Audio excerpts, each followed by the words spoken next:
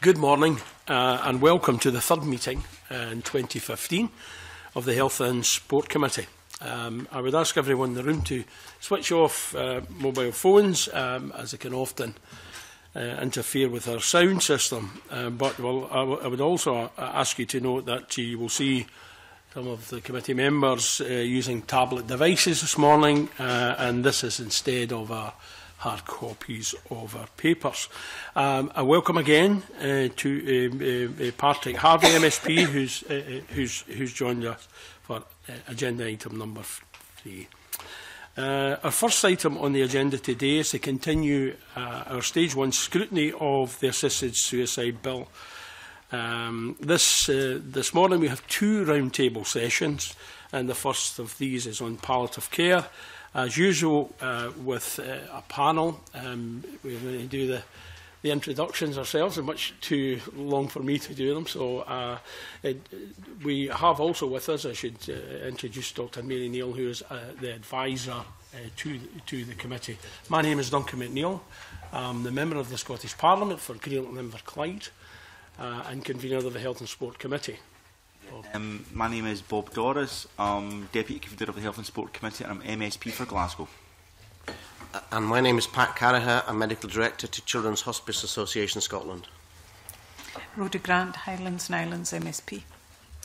I'm Laura Finlay. I'm the Palliative Care Lead for Wales. But I'm also in the House of Lords and involved in the debates over Lord Faulkner's bill. And I've also been on the Select Committee, I was on the Select Committee on assisted dying that looked at Lord Joffrey's bill. And good morning, I'm Dennis Robertson, MSP for Aberdeenshire West. Good morning, I'm Stephen Hutchison, just recently retired consultant physician in palliative medicine at the Highland Hospice in Inverness. Good morning, I'm Colin Keir, MSP for Edinburgh Western. Mike Mackenzie, MSP, Highlands and Islands Region. Mark Hazelwood, Chief Executive of the Scottish Partnership for Palliative Care. Nanette Milne, MSP for North East Scotland. Good morning, my name is David Jeffrey. I'm a lecturer in palliative medicine at the University of Edinburgh. Good morning, I'm Richard Lyle, MSP for the Central Region.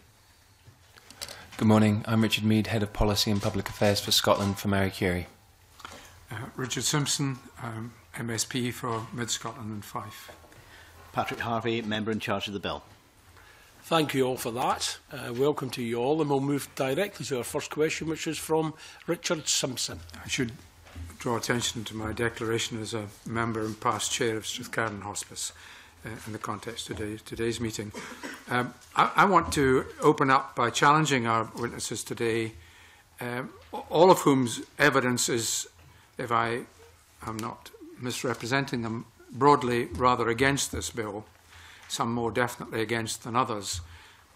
But can I open up by challenging our witnesses today to say, if the Parliament decides to proceed to stage 2 of this bill and give agreement to the general purpose of the bill in stage 1, what changes do they think could be made to this bill to make it a bill which actually would work and be appropriate?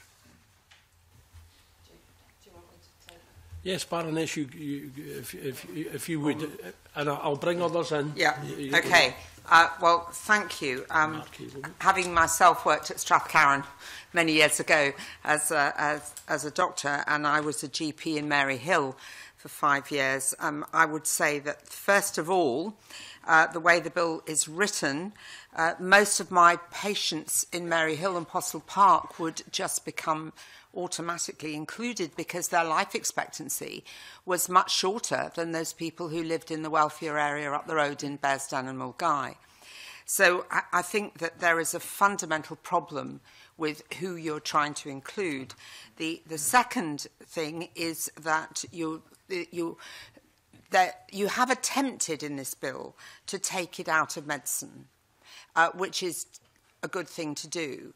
But by having medicine involved at all, you've got a fundamental problem. You've got 4% of licensed palliative medicine doctors are prepared to have anything to do with this. 96% are not.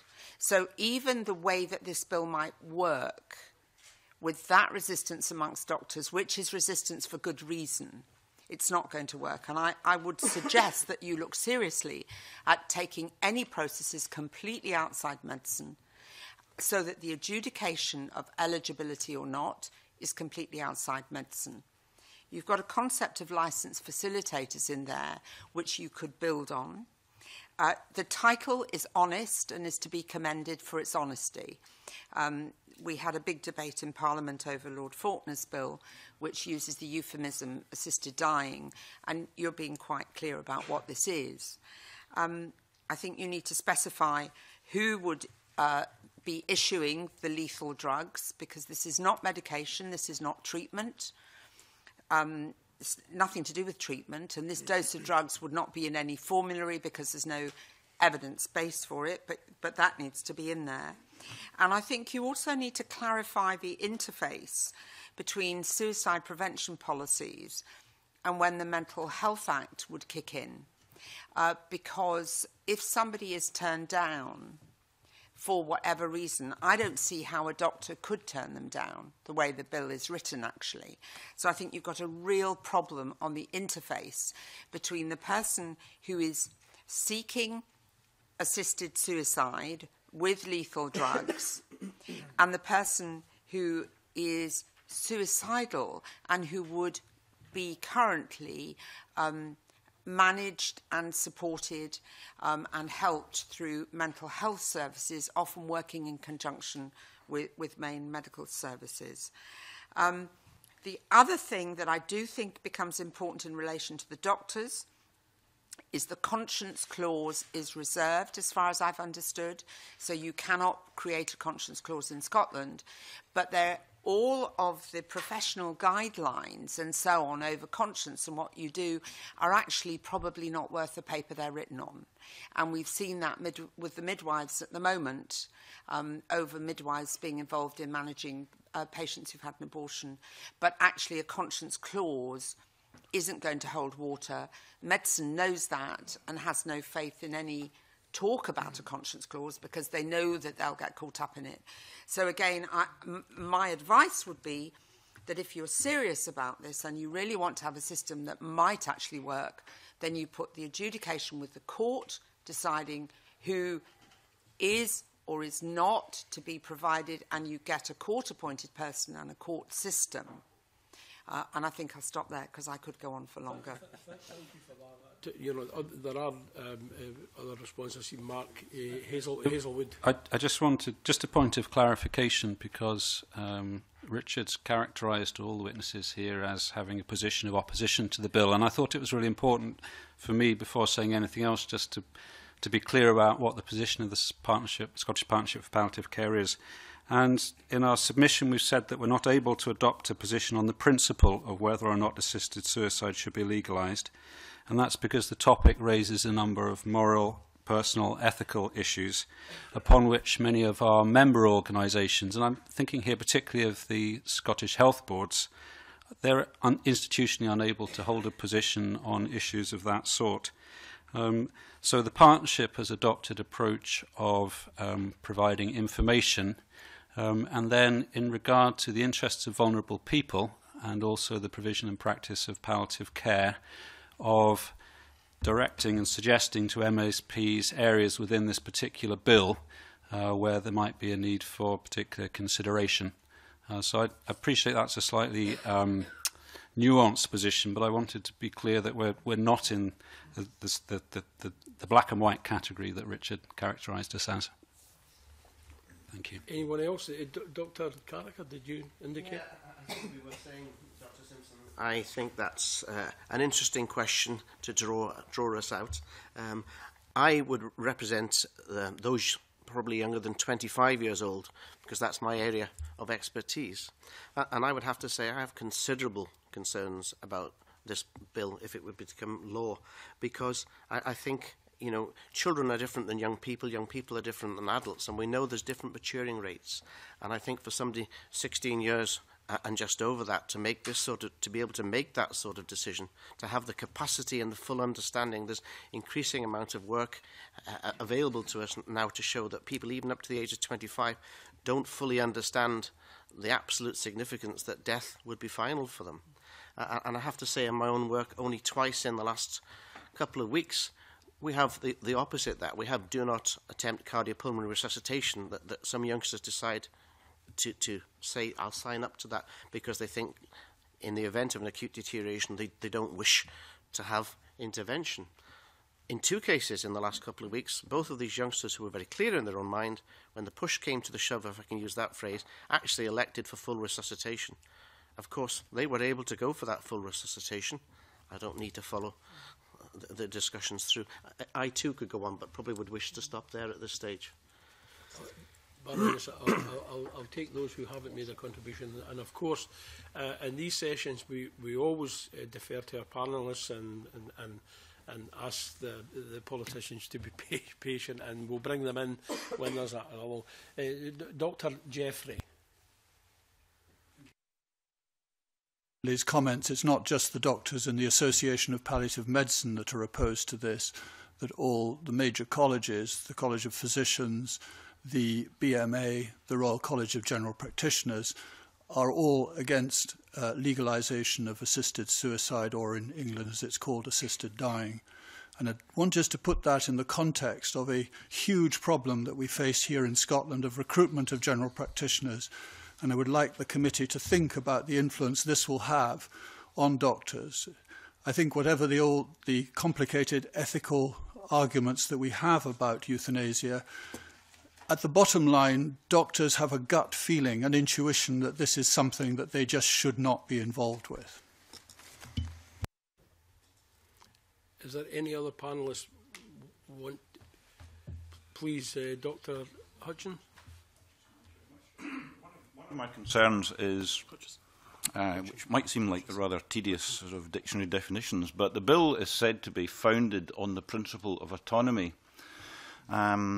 And I think if this was an important enough principle to state that the bill is founded on that, then it's important enough that we should address and challenge the whole issue of autonomy.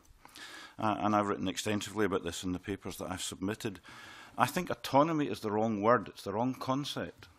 And autonomy has caused problems in Belgium, as I understand it, where essentially the patient's autonomy is the driver, and it seems to supersede the professional judgment of other people, and therefore the widening of the criteria for assisted dying in Belgium. I think that rather than talking about autonomy, because I don't personally believe that autonomy actually exists when you think about it, we should, on the other hand, be talking about choice with responsibility.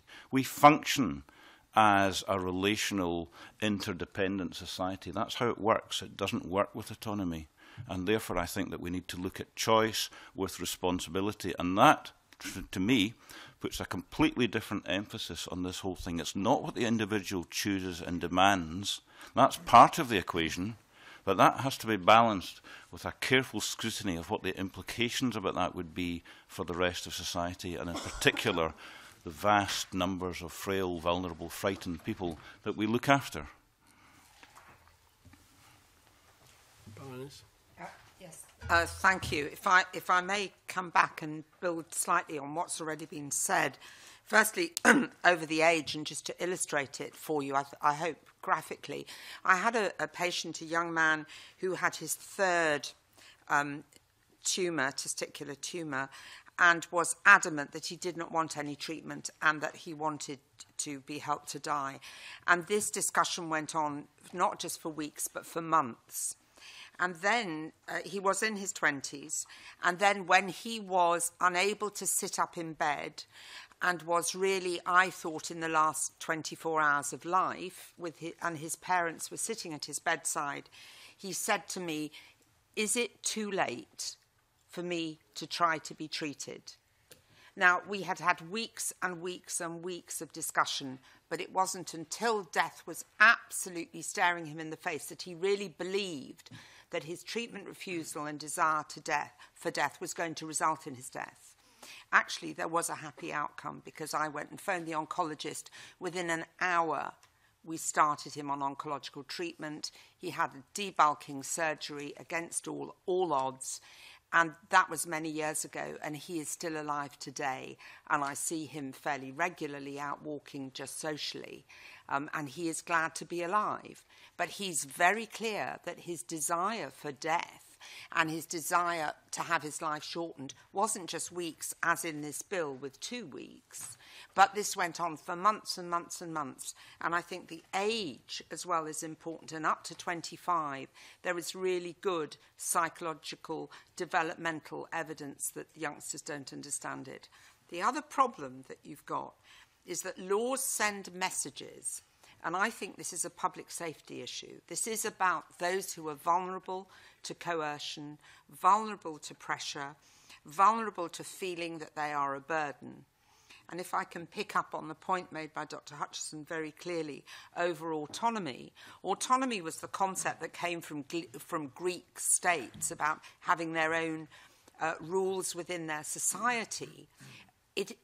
Autonomy came as a concept about the fact that we have responsibility to others. And actually, autonomy is relational.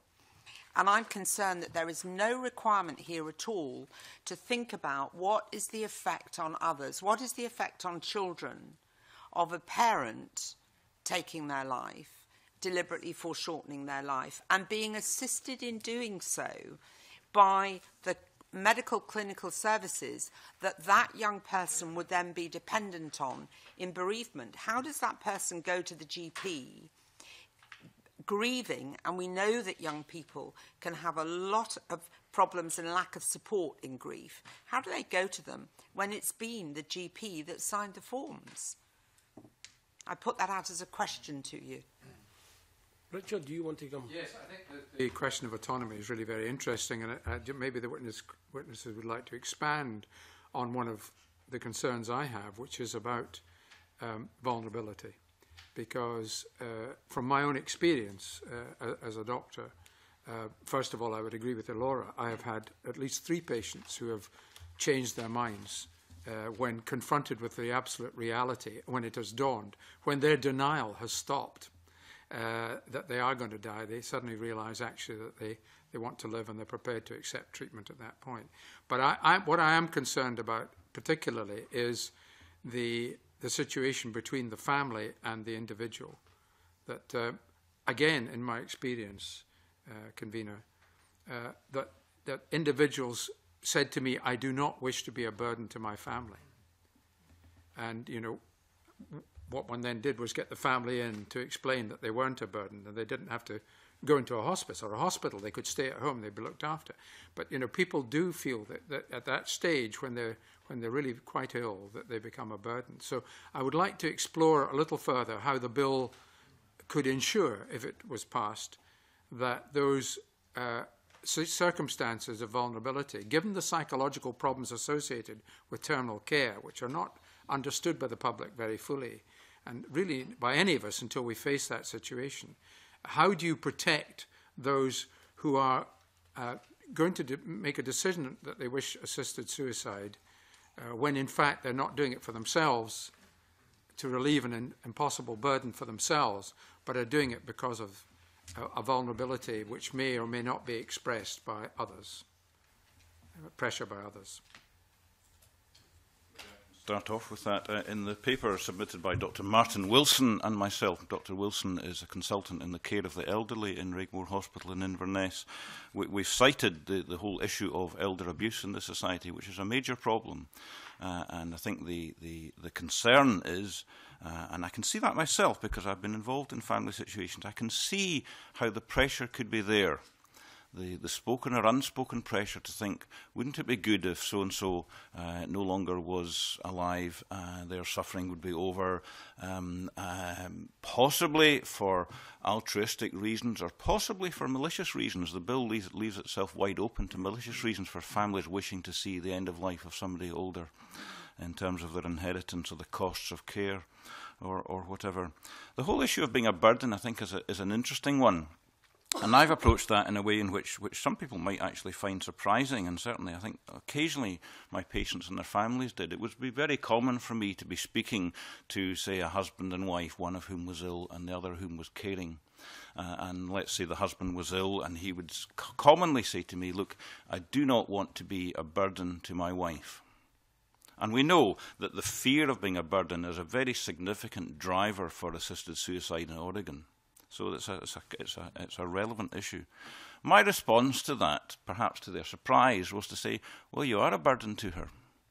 Care is a burden. And I think I don't believe that we can realistically say, of course you're not a burden. We are burdens to each other. That is part of the relational nature of our society. And I contend that in a responsible society, we carry each other's burdens. And so in this hypothetical but real husband and wife team, I would say, well, you are a burden. It is a burden for her to look after you. There are demands. She needs to have the opportunity to have a respite and a break. But if the tables were turned, would you do the same for her? And I can't think of anybody who said no.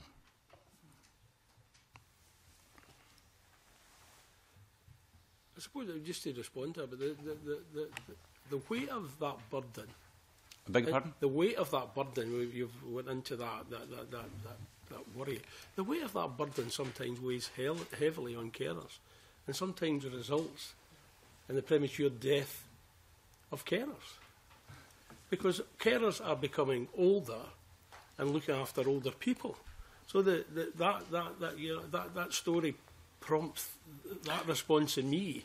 Absolutely. This is not just somebody who's able to give care freely.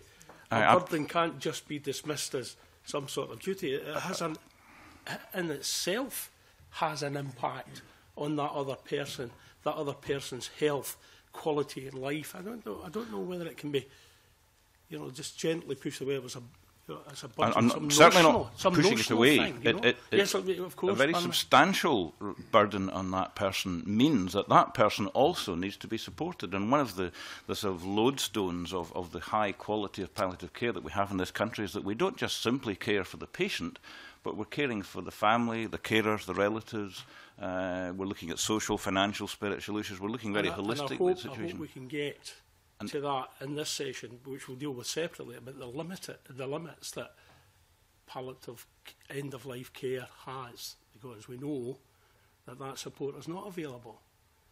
And throughout Scotland, we know that the staffing levels are not available within Scotland. We know that caring levels are under strain, and people are supported sometimes in the community not satisfactory. But we'll maybe come to that. Baroness. Thank you, Chairman. I think you've highlighted very eloquently the problem of carer fatigue, which is there and is real. Actually, the early mortality is amongst those who are bereaved rather than amongst the carers. So, and I think that becomes important to remember because, of course, however somebody dies at the end of the day, the loneliness and the loss and the grief are the things which seem to actually impact on the immune system, and there are physiological reasons why they've then become more prone to infection, to other diseases, illnesses, loss of concentration, accidents, and so on. And there is a mortality significantly in the year after bereavement. The other thing, though, if I might pick up on your comments about palliative care provision, The Economist, in its independent review of palliative care services around the world, rated the UK at the highest. And I would agree with you that, yes, there are gaps, but I think Scotland, like Wales, has got much better provision across the whole country, actually, than England has. We have much less variability in both those nations in the terms of provision of services and outreach. There have been huge educational efforts. People round the table with me have been involved in these for many years in trying to raise the level of education of healthcare professionals, precisely to be sensitive to the needs of patients, to be able to look at how do we intervene early, what can we do. But I think one has to remember that palliative care is not a universal panacea, and it isn't that it either works or doesn't work. It's not like a dose of antibiotics if you've got a urinary tract infection. You take antibiotics, they either work or they don't work. If they don't work, you try a different antibiotic and you redo the cultures. Palliative care is a whole approach to the whole person, and as you rightly say, it covers not just the physical domain, but the emotional, social, and indeed the spiritual domain. And I don't mean religion in that, I mean much wider than that, in terms of why is this happening to me, and the impact on the whole family. And actually that is its strength, and I think it is why in palliative care particularly, there is a very strong feeling that the deliberate act to foreshorten life flies in the face of all of the acts that we undertake to try to improve quality of life on a day-to-day basis. And usually, when you find the thing that's really getting people down, it isn't in a clinical domain. It's what you might call the trivia of life. But they can really undermine people and their sense of personalhood and personal worth. We'd look forward to hear some evidence about palliative care and end-of-life care, because the last review, as we've had in our papers, it was 2008 in Scotland. So we don't know what's actually happening out there, which I think maybe some others will testify to. Richard Meade, and I see Mark Hazelwood. I wanted to just make two comments. Firstly, continuing on the provision of palliative care. We know from studies done that Marie Curie is funded in partnership with Edinburgh University and NHS Lothian that access to primary care, to palliative care, can be very variable. For those with cancer, it can be as high as 75%, but those with a non-malignant disease, it can be as low as 20%, so only 1 in 5. And again, when they are accessing it, it's only in the last couple of weeks or couple of months of life, not much earlier, which is what a lot of professionals, including people around this table, would say they should be accessing it from. In terms of carers, we also know that carers, particularly those caring for people at the end of life, can often be overwhelmed as the patient deteriorates. And we know from studies that a lot of carers, particularly when they're close family members, because they don't see themselves as carers, they see themselves as husbands or as sons and daughters. They don't identify themselves as carers, so they don't reach out for the support that might be available for them. So I think we need to look at some of the statutory responses that we have in terms of supporting carers and making sure that carers are getting the support that they need to look after loved ones when they are terminally ill. And again, in terms of the provision of palliative care, we definitely need to have a greater focus and see it as a higher priority to make sure that people are actually getting palliative care when they would benefit from it. Mark Hazelwood? Yes. I wanted just to say a couple of things about access to palliative care. And I think in this field sometimes it's easy to become confused between access to specialist palliative care. And it's interesting that around the table at a palliative care at this session that we have mostly specialists in palliative care. But actually, most palliative care in the health and social care system isn't provided by specialists. And if you look across Scotland's acute hospitals, you'll see that 1 in 3 beds is occupied by somebody in their last year of life. And those are generally in general wards. They're not in specialist palliative care beds. So good care for people towards the end of life. Palliative care is a core function of our health and social care systems. It's one of the main things that our hospitals do. And so when you think about access to palliative care, yes, you can think about whether or not somebody gets to see a specialist or perhaps goes to a hospital, but that's, in terms of activity, that's quite a small part of the picture. Whether somebody has access to palliative care will depend on things like, does their GP have the skills, knowledge and confidence to initiate a discussion which might lead to the person being able to indicate what their preferences for care would be in the eventuality of their condition deteriorating? Or access to palliative care might be down to, is the person admitted to one of the many hospital wards in Scotland where the team in charge of their care has the skills, knowledge, behaviours and attitudes to deliver good care towards the end of life?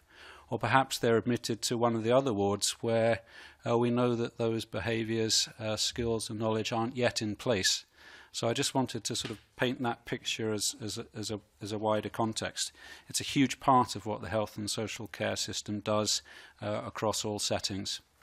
I think then I would follow up, because I think you were starting to look for information about the extent to which people get access and the quality of care in Scotland. And I think from what I've said in terms of access, I think you get a sense that that's quite a difficult question to answer. And as Elora said, some things like management of symptoms and pain may be relatively easy to identify and quantify, but the extent to which somebody's psychological and spiritual needs are met is perhaps a bit more complicated as well. But what I would finish by saying is that I do believe there's an urgent and important need for us to develop better systems to measure the experience of patients and their carers and families in Scotland in terms of the care they receive towards the end of their lives. Dr. Carragher. Thank you, Convener. I'd like to build on those remarks and also try and return to the question that Dr. Simpson asked us. What do we think can make this bill more fit for purpose? Speaking of young people, I have really significant concerns in that, because I think the general population doesn't necessarily understand. Certainly the parents of children I'm looking after at Children's Hospice Association Scotland, aged 14 and 15, don't understand that if their child, when they reach the age of 16, and that child has moderate to significant cognitive abilities, their parents will have to apply under Adults with Incapacity, the Adults with Incapacity Act, to be able to make legal decisions on behalf of their youngster. I'm not sure the bill gives me any reassurance that parents couldn't take that one stage further and decide that what was in the best interests of their child would be assisted suicide. We know with looked after and accommodated children, that usually lasts up to the age of 25. Does that allow local authorities to be making such decisions? Now, I don't think anybody that I know would be wanting to do these sorts of things, but I think it's a real concern that the bill, if it was passed, might allow this degree of decisions which arguably would not be in the best interests. Dr. Jeffrey. Simpson's remarks and questions about safeguards. I think one of the problems, I believe that safeguards in this area are totally illusory. We are kidding ourselves, because the complexity of dealing and working with patients at this stage of life, we talk about feeling a burden. That could be an early symptom of depression. We know, and there is hard evidence to show, that we are not good at detecting depression in this particularly difficult group. If we fail, and Linda Ganzini in Oregon has shown in her studies elegantly that patients who she has studied have gone forward and had assisted suicide. Their depression that she's identified has not been picked up by their clinical carers, and they've gone forward and had assisted suicide. These are people with treatable depression. My thought of this is in our work is that if you can't diagnose depression, then all safeguards disappear. There's no safeguard there. You've missed the thing altogether, and the patient will move forward because people haven't the time or the skills or the difficult or the ability for having psychiatric referrals to find out this. And in terms of psychiatric referrals, psychiatrists themselves, you'll note, both in Oregon and here, are not keen to do this capacity work. They themselves admit their limitations. So I think one of the messages I'd like to get across from clinicians to you is, we're saying this is a really difficult area that we struggle with, and it isn't possible to have black and white answers that you require for the law. I've got some committee members who want some questions to take on. Rhoda Grant, followed by Bob Doris. I just want to go back to access to palliative care. I think certainly what we seem to be picking up is concerns of people looking at the bill and looking for assisted suicide because they have, or assume that they will have little control about over kind of their last weeks and months. The fear of pain, the fear of not having the assistance they require. And, although yes, we have good quality palliative care where it's available. We don't always have that available.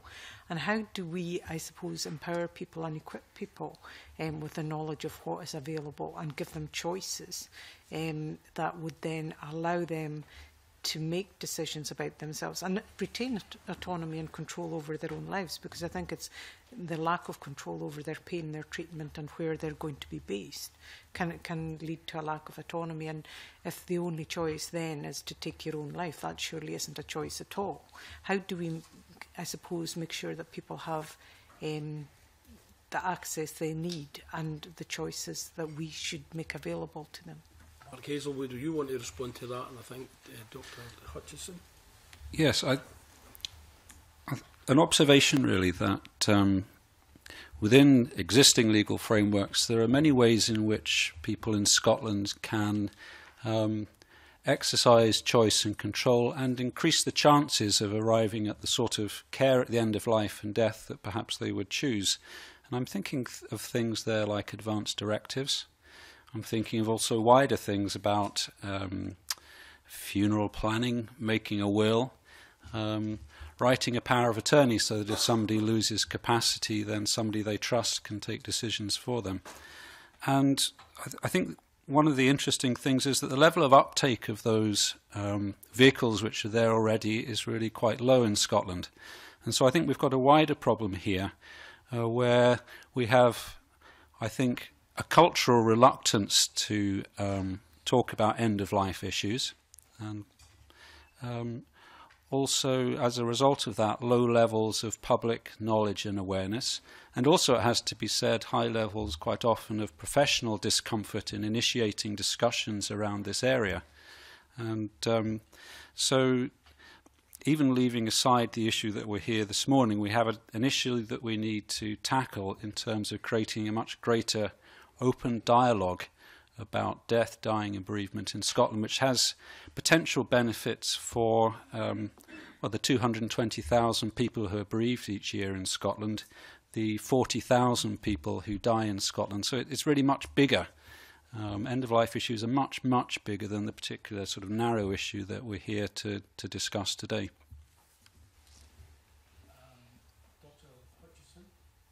Thank you. Yes, we, just drawing one or two threads together, and we are coming back, Convener, to one of the things that you said you wanted to address earlier, but we seem to be focusing on it at this point, and that is the accessibility and the availability of palliative care more widely. And Rhoda Grant is saying, how can we do that? Well, I guess that is in the hands of our politicians, but it is quite well articulated in the Scottish Government's Living and Dying Well document. And my contention would be that bearing in mind what Professor Finlay said, that we lead the world in terms of the quality of palliative care, it would be a far more productive exercise for our government, rather than to be pursuing assisted suicide for the few, to be focusing our efforts, our care and our investment into all those people, not simply with cancer. Palliative care for people with cancer is good, but there are big gaps in palliative care for people with other chronic degenerative conditions and so on. And one particular thing that I would encourage would be that the money that we have should be invested in community care.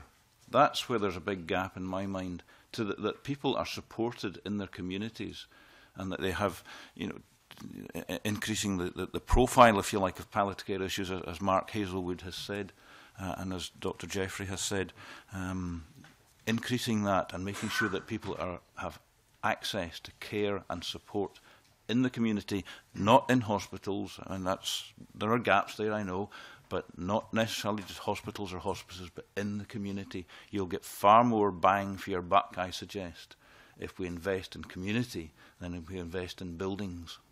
I think it's part of the reason that we have a panel that, taking into account Mark Hazelwood's declaration, that generally opposed to the bill, so we're testing some, and I think we're looking at limits, and we're looking at the palliative people involved in palliative care who offer that as an alternative to something that is unacceptable. So I think that's where it takes us to the whole question about the limits of palliative end-of-life care, and indeed, access to, etc. And the papers that we have in terms of the progress that's been made and examples of living and dying well actions and progress in achieving them are disappointing. That's the evidence. You know, there has been slow progress. 50% of people still die in hospitals. That's the case. That's been the case for the last 10 years. Most people, the unmet need for palliative care and end-of-life care. Who gets it? Who doesn't? These are important issues. If you're putting that to us, that the system we have is much better than what would be proposed by the proposer of the bill. So we've got to examine these areas. That's the context, I think, that we're examining this morning, or part of the context. But Dr. Carragher, did you want in? Yeah, and then Baroness. On that front, I do concede that too many people die in hospital, but I just want to represent figures from our own organisation where a third of the youngsters are dying at home, a third of youngsters are dying in hospital, a third are dying in a children's hospice. So there is progress that's going on, just to answer that. And I would like to see it quicker. And I would very much agree. My first postgraduate training was as a general practitioner. And I think, you know, primary care services are the ideal environment in which to provide good palliative care, not specialist palliative care, because not everybody needs that specialist palliative care. Baroness. Thank you. I was just going to say that dying is ubiquitous. So it is really important to think about the generalist being educated in core palliative care skills, as well as having specialist services that are available. And it's that availability I was talking about. You have to start education in medical schools. You have to expose every medical student to being with somebody who's dying. That isn't happening at the moment. You have to incorporate education in end-of-life care into all of your nursing curricula. You haven't got that at the moment. And you have to have 7-day services, because disease does not respect the clock or the calendar. People have crises out of hours. They have to be able to access care. So if you really want to address seriously, as a jurisdiction, the need of patients who are facing end-of-life care, then you have to get 7-day services available so that whenever a problem arises, they can rapidly access support and they know who to go to. And yes, they have to have open discussion, but good palliative care is about empowering people to have choices in what they have, where they're looked after, who's looking after them, listening to what they need, and helping them find a way through and adapt to the ever-changing situation of their disease. And I would just add that as a clinician, patients who've expressed a desire for death that has not been related to the quality of services available to them, that is a different construct internally, and it is often because they have been unable to see a way through past the fears that were so clearly laid out by you just now, by Rhoda Grant, because it is fear of the future which can be absolutely crippling, and it isn't until people experience what can be done and have the confidence in those around that they will see a way through. So I wouldn't want you as a committee to believe that it's either or, because we look after patients who will express a very profound desire for death, but that desire for death evaporates when they get the care that enhances their dignity and their sense of personal worth. Could somebody say something about actually identifying people who may require palliative or end-of-life care? I think there are, before the access problem, there is a question of identifying the numbers of people who may benefit from it. But Richard Meade was wanting in, were you, Richard? Yeah, I was wanting to return to sort of some of the stuff we were talking about, government policy and sort of leadership in that area. The palliative care review that was carried out by Audit Scotland was in 2008, and Living and Dying Well was 2008. So those documents are both quite out of date now. And health and social care, as we know, has moved on significantly, both in terms of policy and organisation.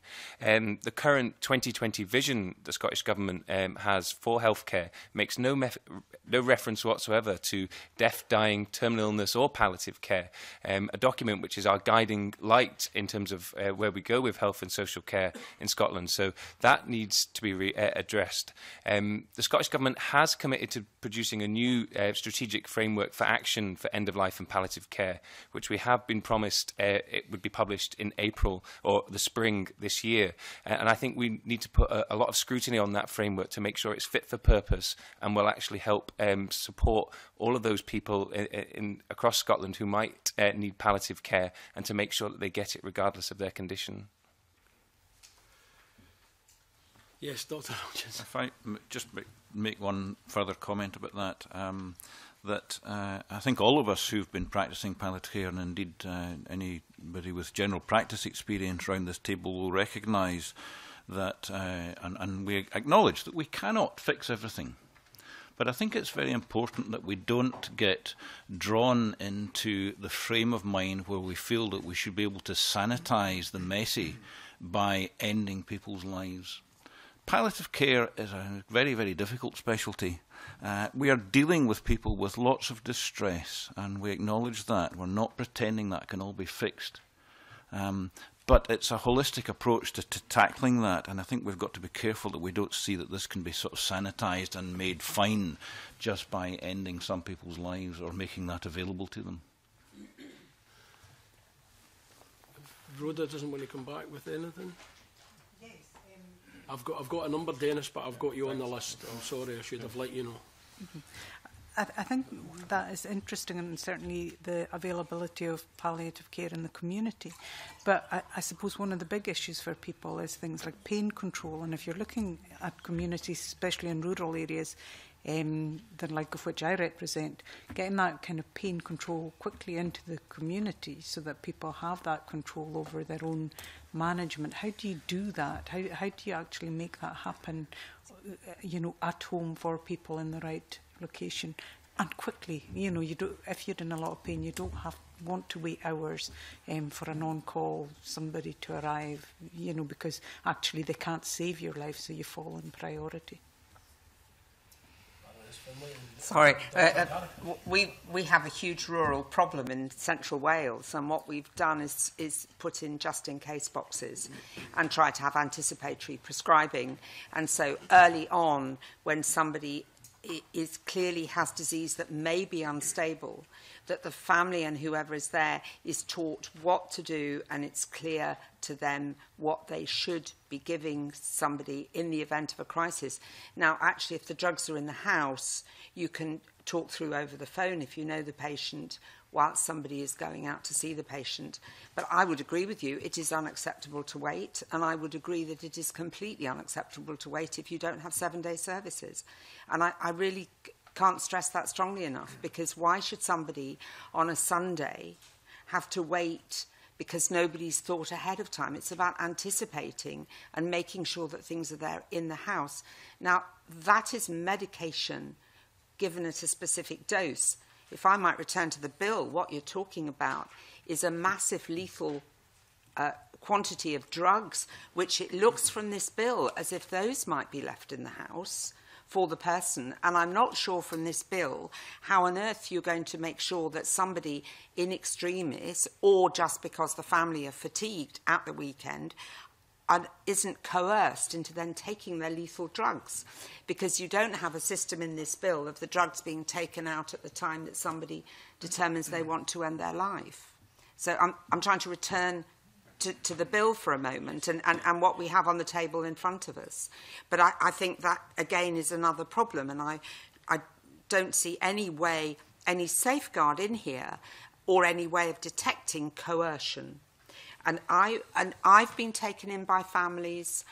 Other people will have been taken in by families. I had one family, the family kept on that this woman's pain control was inadequate. And each time I went to her, she said, no, I think I'm fine, I'm comfortable. Her birthday came, it was a muted birthday celebration, but then you wouldn't go, whoopee, it's your last birthday, mum. So we all understood that it was a quiet celebration. After that, the family didn't visit much. And at night, one night, she couldn't sleep.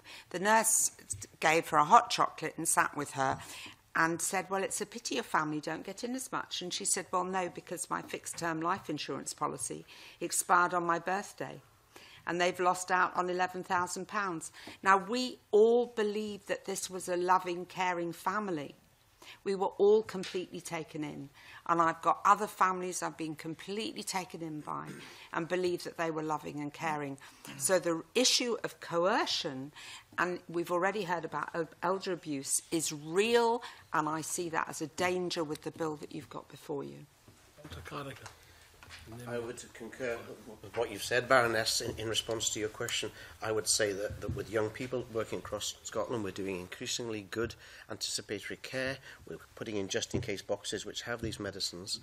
And so I would also want to say, in my experience, actually, in rural and remote Scotland, we often have quicker response times than we have in inner-city areas because people are prepared to cross boundary with their jobs. And I see that nearly every day in my job. But to build on what Laura has said as well, is one of my real concerns as a practitioner working with young people in palliative medicine is sometimes I have to use really high doses of medicine to control and to manage symptoms, higher than perhaps adult doses.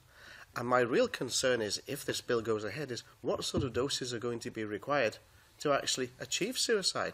Or if you don't achieve suicide, where's the person going to be if the doses available don't actually do the job that they were, I'm not sure the word is prescribed for, but so real concerns on that front, and we don't seem to have any evidence base on what sort of medicine doses to use for anybody, but particularly for young people. Bob Doris. Thanks, Convener.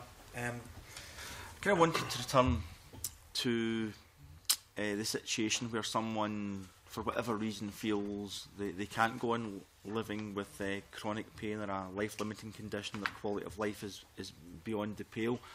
I was struck by Baroness Finlay's comments about a GP in Maryhill, a staying in Maryhill, and I just wanted to check some figures for suicide rates in that part of North Glasgow at the moment, and they're significantly higher than the Scottish average, and I thought I would check prescribing rates for anxiety and depression. So in Maryhill it's 44% above the Scottish average. In Springburn it's 44% above the Scottish average. It's 58% above the Scottish average in Postle Park, for example.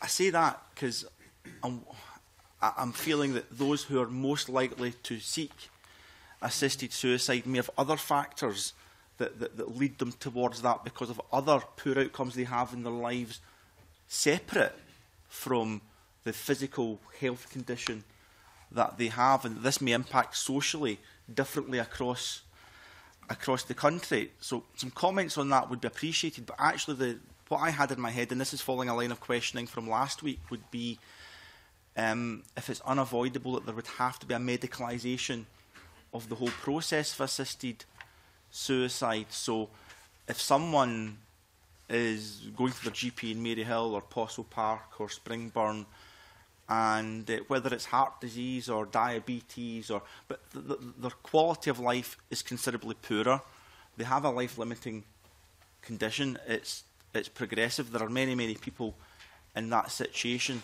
Should the GP have a responsibility, should this legislation be passed, to say, you've got a variety of options available? I believe Richard Meade spoke about what the statutory obligations were, and it doesn't say this in the bill at all, but the bill is a very slimline bill without much additional guidance in the way of that. So I'm just wondering whether you felt that whether it be those in palliative care or whether it be GPs or those providing social care, indeed on a statutory basis, whether a natural progression of this bill, if it was successful to be passed into law, would mean that there should be an obligation, or there could be an obligation in statutory partners, including the medical profession, to say to individuals, and I've given the points about 58% in Springburn on antidepressants, 44% in Maryhill, to say to individuals, you have another option available.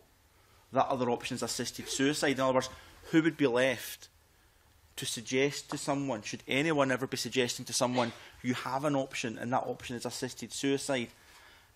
If that should happen, what are the safeguards we would need around that? if that shouldn't happen, how would an individual get the knowledge and information to empower them to make a decision over ending their own lives? Yes, I hesitate to come back in, but I'm just brimming over. My practice covered Postle Park. I know it well. And you're absolutely right. The interface with mental health services is really important and has got to be addressed. And that's why right at the opening I said I think that you need to take this out of medicine.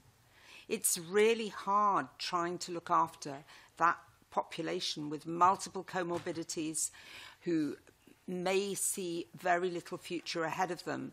I would be very, very worried about a doctor ever suggesting to a patient that they should think about ending their life, because you give the message that I believe that you'd be better off dead. You also reinforce the sense of hopelessness and you reinforce the sense of despair. And I think it was the College of Physicians who said very eloquently, and I paraphrase this because I can't remember it verbatim, that actually the doctor's duty of care does not include being in any way part of a patient's suicide. Bob, can we just press that one a wee bit, you know, because we referred to it earlier, and it's in the evidence in terms of the difficulties and those necessary sometimes decisions with GPs, medical profession, to discuss the end of that person's life, and we know that that is a difficult process. So how do we, where is that in the middle of this? If it's, can you apply the same principle to, well, we can't really talk about you've got a terminal illness because that's me giving up on you. No, but that's What's not the the case at all. Please, to help me there. Yes. Just absolutely, before you answer it, I mean, the line I took in my questioning does show the concerns I have, but just in the same spirit that Dr. Simpson also said in his initial question, at the tail end of it, I did say, how can you build in safeguards? Because it's the job of this committee, not just as individuals to have views on this bill, but to seek to improve it and make it more robust as it does go through parliamentary process. So, yes, I've got significant concerns, but also in answering that, how do you build in those safeguards? Can I try and answer that one sorry, then? And that is that when you have a patient in front of you who you believe may have a terminal illness, nowadays you have a duty to be completely open with them, not the old collusion type medicine that used to happen when I qualified. But you talk openly with patients and listen to what their concerns are. Part of our job day in, day out is to listen to people's views about their dying, their fears about their dying, and what they feel they want. If you want to look at how to improve this bill, I think that you should not make the doctor be the person who sits in judgment over whether or not they are suffering enough to be eligible for assisted suicide. What you do is you maintain that doctor's duty of care to do everything they can to improve the person's quality of life and to carry on providing care. But if you have a system within a legal framework, that person can, if they are intent on having assisted suicide, apply to a court. Your court could then take evidence of the medical condition and the predicted pathway of that person's condition. Prognosis is impossible to predict, and we know it's fraught with inaccuracies, but you can say what you think is likely to happen to somebody. And as any court does, it can gather evidence. In the England and Wales system, the family division of the High Court is the place that takes those type of decisions already over treatment cessation, the management of the Siamese twins, where one was going to be sacrificed, difficult Jehovah's Witness, blood transfusion decisions, and so on. And the evidence comes in, but you leave the doctor carrying on providing the care. You've already got the concept of a licensed facilitator. And if that was sat with the courts, I think that would be safer than potentially with the campaign groups, which is where it could sit at the moment, the way the bill's written. And if we look for a moment at Oregon, the campaigners describe themselves as the guardian of the law. And I find that very worrying, that a campaign group could see themselves as guardians of the law, because it should be the jurisdiction of the land that is. So the licensed facilitators could be contained and monitored. And if you put in a monitoring commission, that actually examines the processes and collects the data about what happened when somebody has died. You will then pick up, as happens, but not very adequately, there are attempts to do it within the Dutch system. The Oregon system doesn't adequately have a monitoring commission, it just collects data. But even from that, we know that some patients have woken up again after they've had their lethal drugs. They haven't gone on to commit suicide later on. So that raises interesting questions. And the time from taking the lethal dose to death is on average 26 minutes, but it can be up to 102 hours, which is a very long time. But you take the whole thing out of medicine, but you leave for that very vulnerable population, and I remember them well, who are living with all kinds of comorbidities and social problems, and poverty really ingrained in a way in the way that they're living, that you don't allow that the doctors to be suggesting that things look so bad, but actually you ensure that their mental health services and everybody else is there to support the patient. But if they are determined, that they can then apply to a court. Dr. Jeffrey. I just want to return to Bob Doris's very pertinent question about the social issues and so on. The present law that we have banning doctors being involved in any way in hastening patients' death actually protects us as clinicians, because we have a duty with patients who we suspect may be suicidal, or certainly with patients who are depressed. We have a duty to actively explore whether they have had suicidal thoughts. So we might ask, have things ever got so bad that you thought life isn't worth living? Now, that's a very safe question for me to ask today, because the patient in front of me knows, well, this doctor he's asking me because he's concerned to see how depressed I am, not that I'm going, do I want to have my life ended?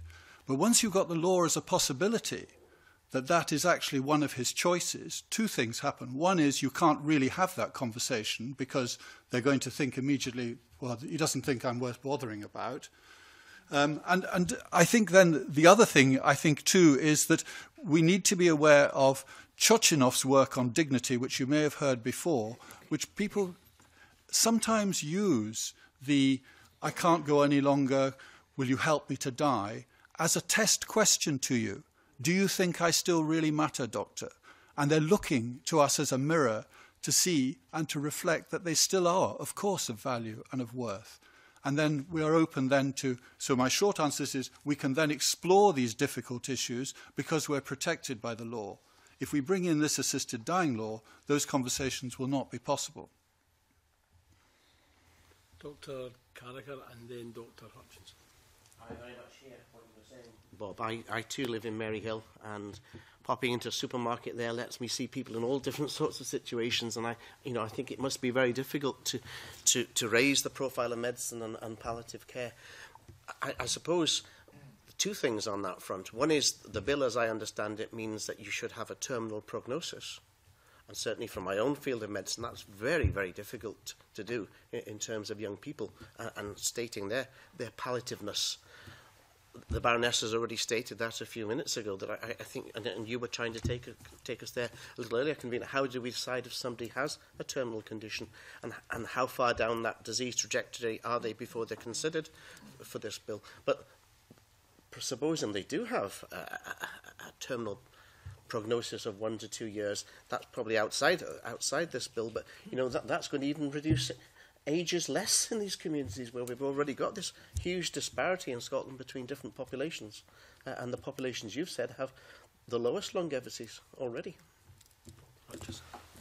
Just to emphasise one of the points that Dr. Jeffrey was making, and that is that we have been able to enjoy a safe and supportive environment in which we can raise these issues with patients or respond to issues that they raise with us. That has happened countless times throughout my career.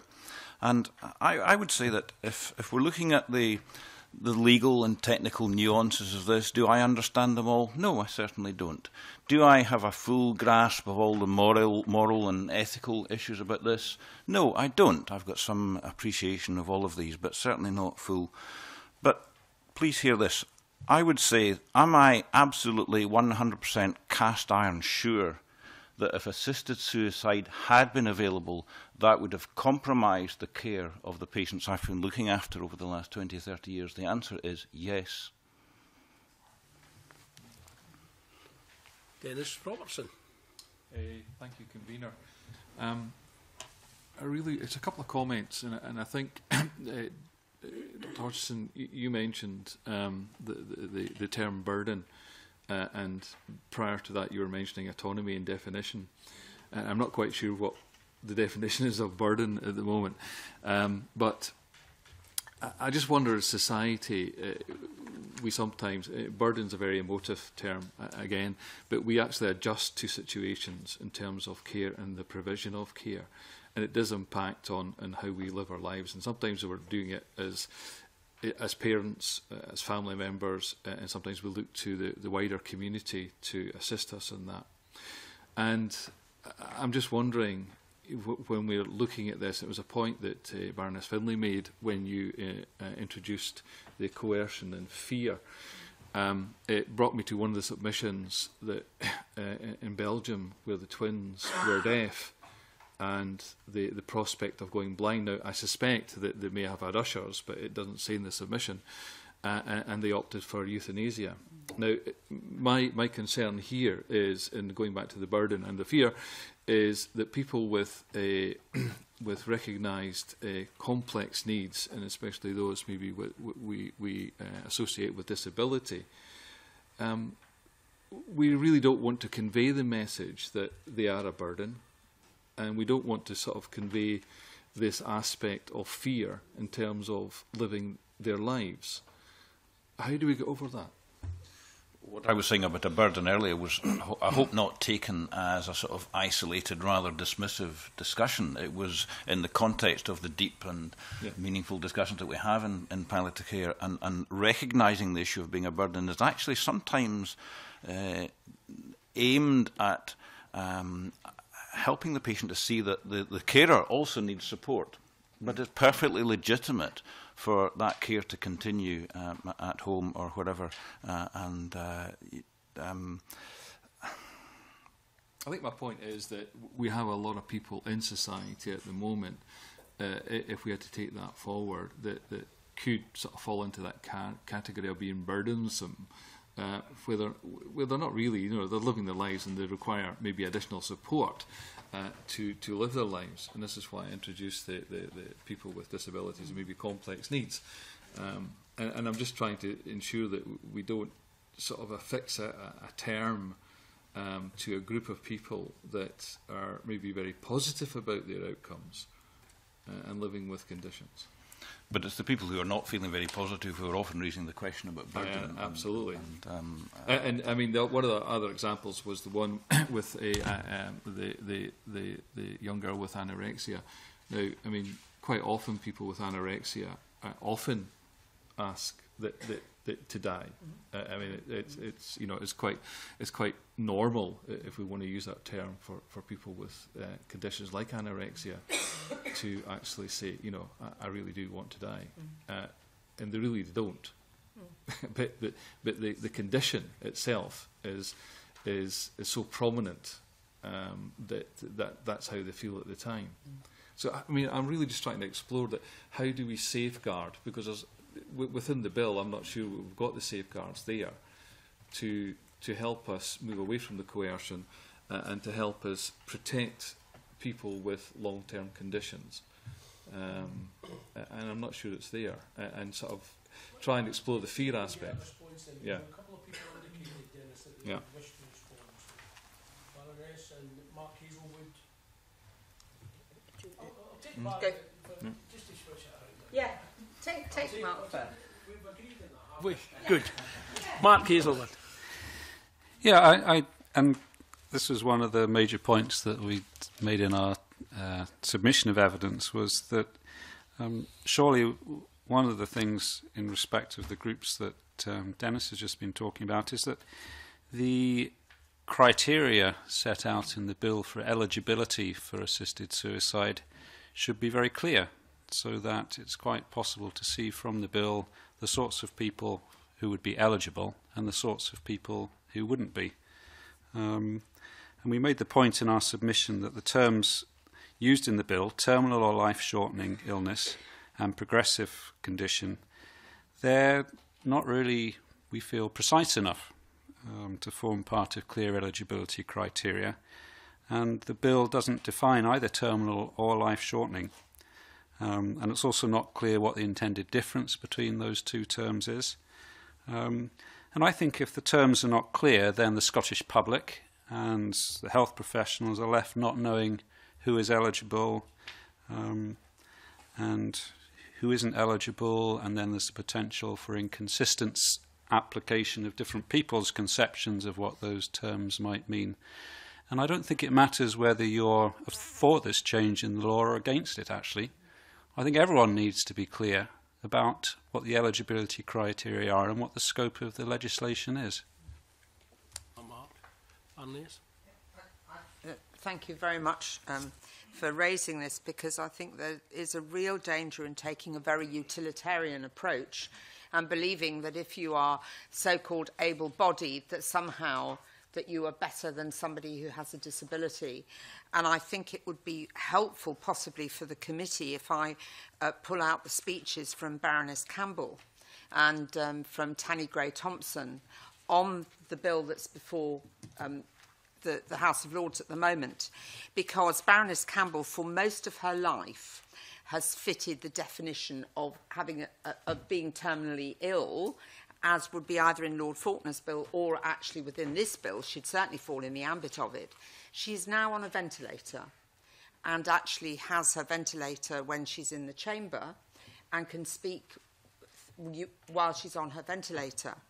Now, those people with severe disability are very, very frightened of any legislation along these lines, because they already find that it is difficult to be viewed as of equal worth within the healthcare system that we have. She has had many occasions where it's been suggested to her that possibly this is the time that she should give up. And particularly, there was an instance a few years ago when she was already in the Lords, but people thought that this was now the end of her life. And she contributes greatly. There is also, sadly, within our society, a prejudice against particularly severe disability. And I've heard people say, and Tanny Gray-Thompson spoke openly about it herself, people will say to her, oh, well, it must be awful to be incontinent. Well, actually, she has no sensation, particularly from the waist down, and would classify as such. But then lots and lots of able-bodied people, actually, you discover, have a bit of incontinence when you go into it. And it doesn't make them any less worth.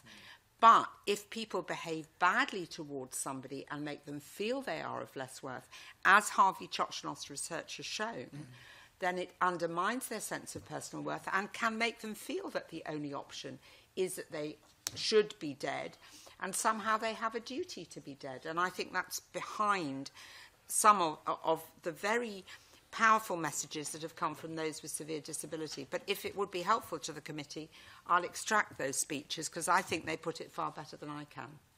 Thank you for that offer.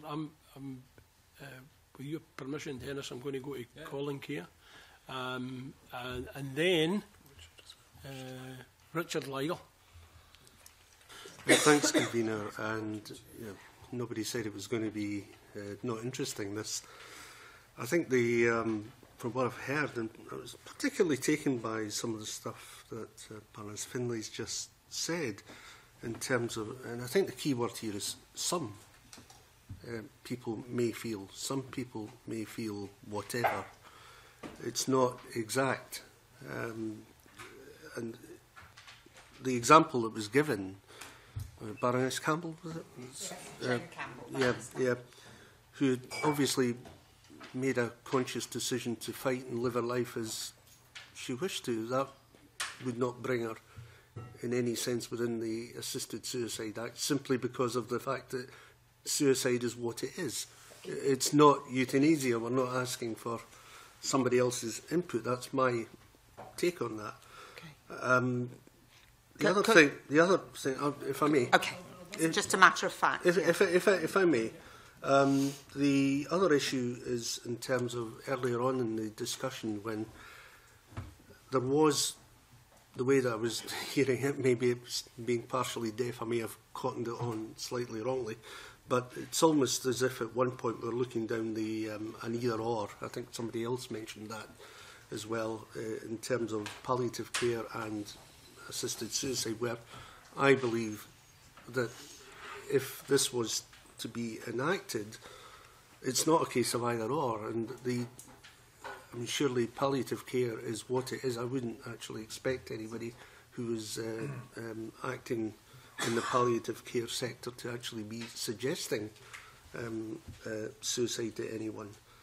And I say this through the experience I've had as a carer on a long-term relative with long-term degenerative illness. So it's a case of, I hear reasons why we can't, but it's the generalisation I find really quite off-putting in the way that it's been put across, simply because I know that the person that I dealt with, extremely long care, went into palliative care, but even at that point actually was contemplating suicide towards the end. Now, it's not the same as everybody, because the people in the same care as my relative was, that would not have contemplated this. So I think, and I find it extremely worrying that we start getting into the pressure. Maybe it's something I have to think about more in my own view before we take this bill to wherever it happens to go. But certainly I find it rather worrying that we have very general considerations here. Maybe we have to do that because of the type of debate we're having. But I do find that the individual is the one who's either going to decide through the period of palliative care, surely, I'm sorry, I've just had enough of this. And at what point do we actually help someone go forward in either way? Talk to them. I would expect palliative care operatives to be trying to go through everything they could. But at some point, you're going to have a position somewhere where a patient is just going to say, no, I really have had enough. And I'd like to see some consideration of how that would be dealt with at that point. Any takers? You want to make some clarification anyway, Baroness? I did. Just for a point of fact, I'm sorry, I should have explained. Baroness Campbell herself at times in her life has spoken openly about feeling suicidal and feeling that she had no purpose in life, and about giving up, and that was some years ago. And she would have fitted the definition of this bill. And if I may, Convener, while I have your ear, my own mother was actually in a situation similar to the one you describe. She was in a hospice bed. It was at the time that I was opposing Lord Joffrey's bill, and she was extremely angry with me that I was opposing Lord Joffrey's bill because she was desperate to have assisted suicide. And this went on for weeks. And she had excellent care. It was nothing to do with the quality of care, but she just did not want to carry on and did not want to be a burden, and she'd been fiercely independent all her life. It was actually an argument with the chaplain that she had, which made her suddenly realise that her brain worked. And he had the sense to say, "You're a very interesting lady, can I come back and talk to you tomorrow?" And they argued about philosophy that she had been interested in. And she began to think, well, perhaps I still have something to offer, thanks to his intervention. And it was nothing to do with faith, because that didn't come onto her radar. And she then came home against all odds. And 4 years later, having been at home and lived independently, she wrote and was very clear that she was glad that she had had those 4 unexpected years, and they had been, in some ways, the most rich years of her life. But at the time that she was in that hospice, she was definitely somebody who, irrespective of what I felt, would have gone for this bill. But later on, and she made a radio programme about it as well, was glad that she wasn't able to. Dr. Hutchison. Thank you for your comments, Colin. But I would, in a sense, go further than what you're saying. It's not just that people on occasions reach the position where they're contemplating the end of their life or wishing it would come sooner or saying that they've had enough. I would say that happens in a huge number of the people that I look after. And these are the people I'm concerned about who might come under pressure and influence if this were to be the law. Many of my patients have said that they've had enough. And these are the people who were engaging in supportive conversations in the course of their care. But I would have to say that over 25 years or thereabouts of working in palliative care, how many people can I count who have had this determined and fixed wish that somebody would end their lives? I can think of one when I worked in Edinburgh, and I'm hard pushed to think of any others since then. But what I do know is that the vast majority of our patients, and just reminding what I said earlier, we can't make everything nice and rosy and pink in palliative care. It's messy, it's horrible, it's distressing and so on.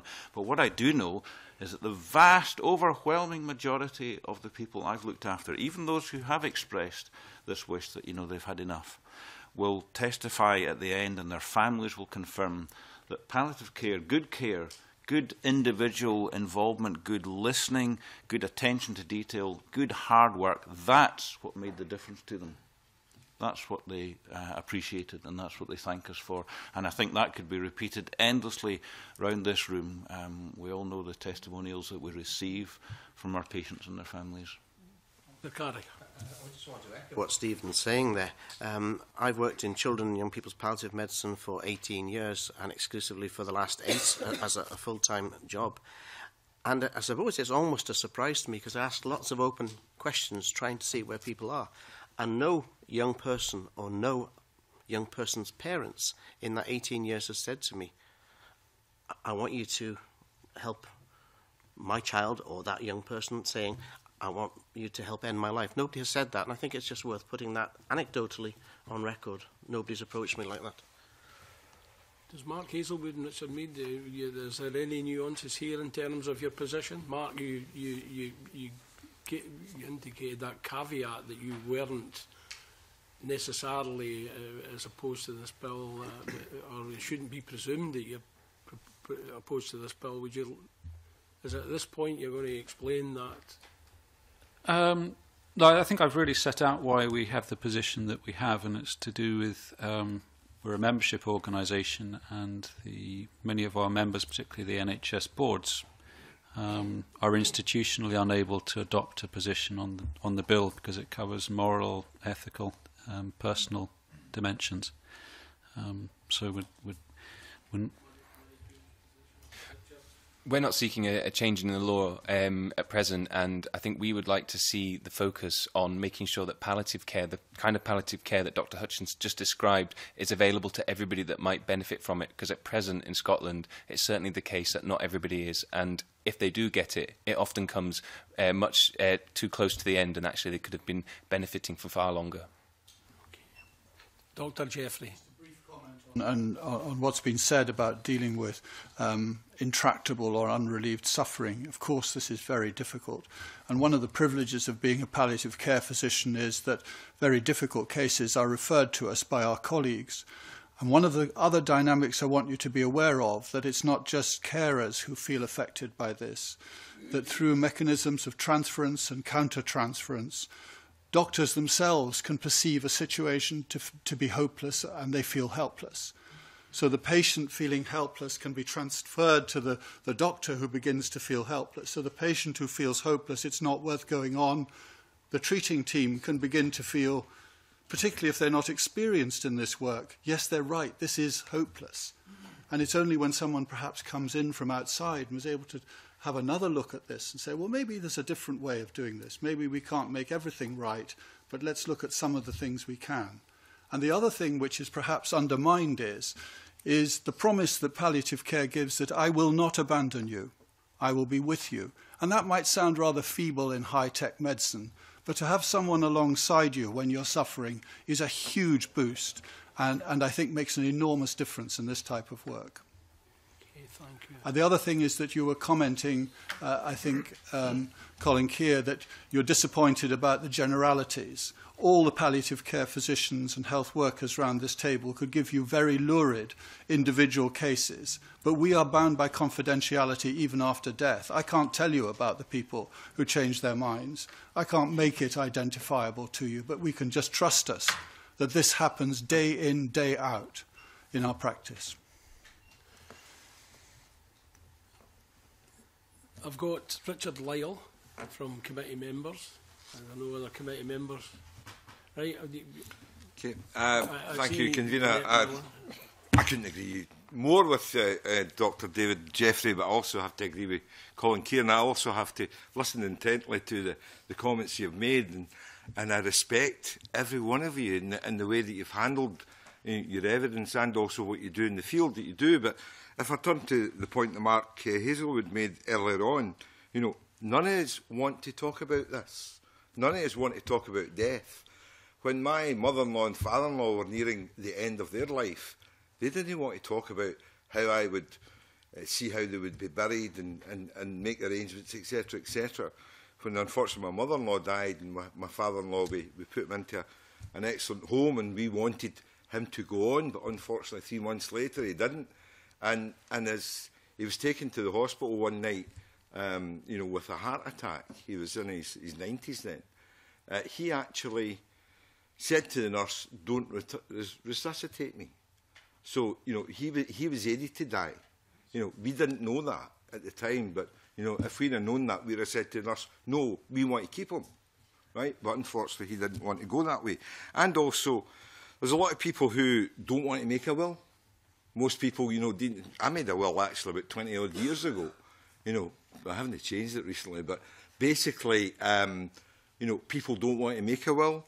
Power of attorney, nobody thinks about it until I have a friend who his mother's in hospital just now. Well, actually in palliative care home, and they're trying to get power of attorney, and it's very hard when you go to, because you really need the person who sadly his mind is not there now, that they can't confirm that they want their relatives. So the point, and you know, the point that Colin Keir was making earlier on, at the end of the day, I agree that people who you know, can change their mind, want to change their mind, Baroness, you know, I totally agree with your point. But there are people out there who do want to die. I wasn't at this committee last week. I was attending a funeral of a family friend who, prior to Christmas, said to me, and she was in the hospital, she wanted to go home. Medically, she couldn't go home, even though people were there to look after her, but medically she couldn't go home. She said to me personally, "I just want to go." Right? And sadly, she did go, and I attended her funeral last Tuesday morning. So there are people out there who want to go. So why shouldn't we let them go? And I'll put that to the witnesses. Dr. Hutchison.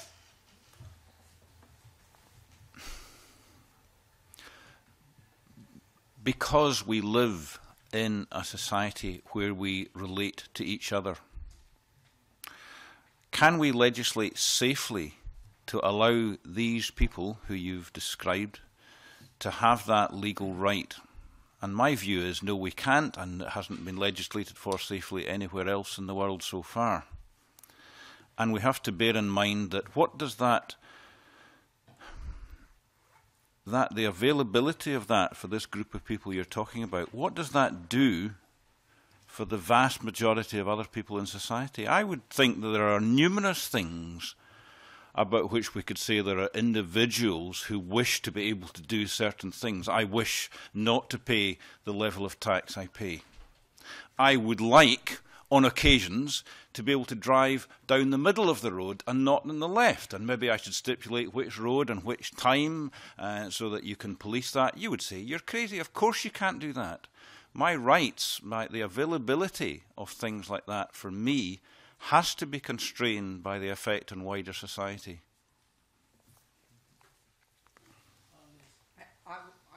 You said to why not let them go, and I would say to you, we do let them go. We do not impose futile treatments on people. And I have had people who, yes, they weren't medically appropriate to go home, but they wanted to go home. That was their home, however messy, sticky carpeted it was, that was where they wanted to be, and they went home.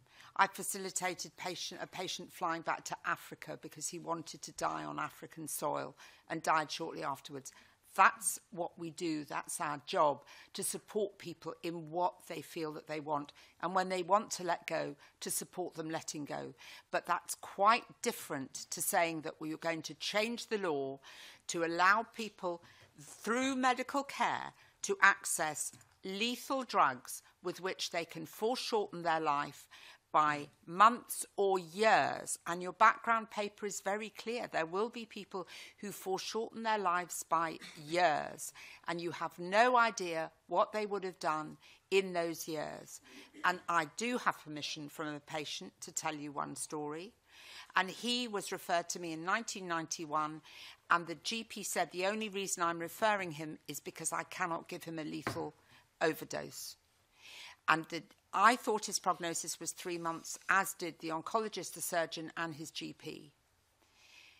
I looked after him. It was not easy. He was very, very difficult. I was at the house the first night till 11 at night. 11 years later, he phoned me. His wife had been diagnosed with a cancer and was dying. She died, and he was left to bring up the children on his own. He is still alive today against all odds and says, Elora, don't go there. What would have happened to my kids? They would have gone into care. And I think you have to remember that we can't all have everything we want in society. We have a duty to provide care. We have a duty to accept death. Death is an inevitability for everyone. But we don't legislate so that doctors can bring forward in time, as part of their so-called clinical treatment, this isn't a treatment, deliberately ending life. I've said already, I'm really worried about the interface between Mental Health Act and all the other bits that you have there, where they interface. But on grounds of public safety, I don't think that this bill is fit for purpose. I think it is dangerous and wide open, and it will lead to confusion. It will lead to people, not with malintent, but through not really understanding the issues in depth, deliberately being part of a person's suicide, and people feeling that at that time in their lives their only option is to go for assisted suicide. But in a society in which we're interrelated, that is a step too far and too dangerous. I would concur with that, Laura. I wish I could give a few specific situations, but confidentiality won't let me do that. What I will say is that the Royal College of Paediatrics and Child Health, for example, really states very clearly when I do not need to continue with treatment and when I withdraw treatment. And from my own point of view, I am involved in those decisions with young people where we allow them to go.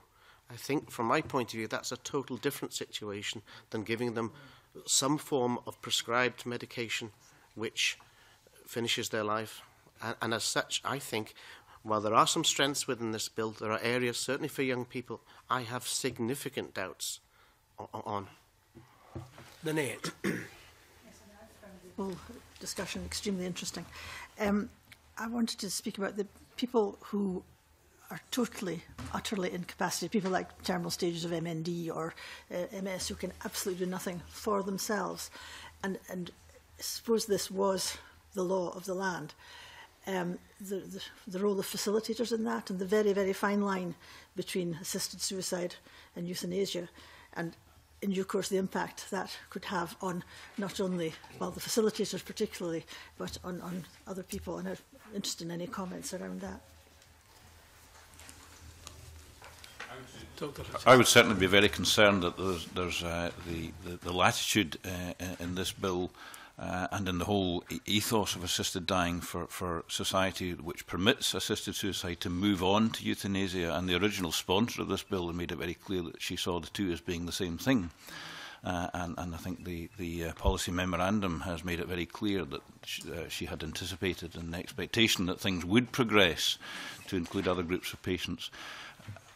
You cite somebody with motor neuron disease at the very end who can do absolutely nothing for themselves. They can certainly be very frail. To be absolutely unable to do anything for themselves, no, I don't. I mean, it'd be unusual for them to be so completely incapacitated they couldn't do anything. But certainly that group of people, I think you're raising them because they then would need more than the perhaps expected assistance to commit suicide.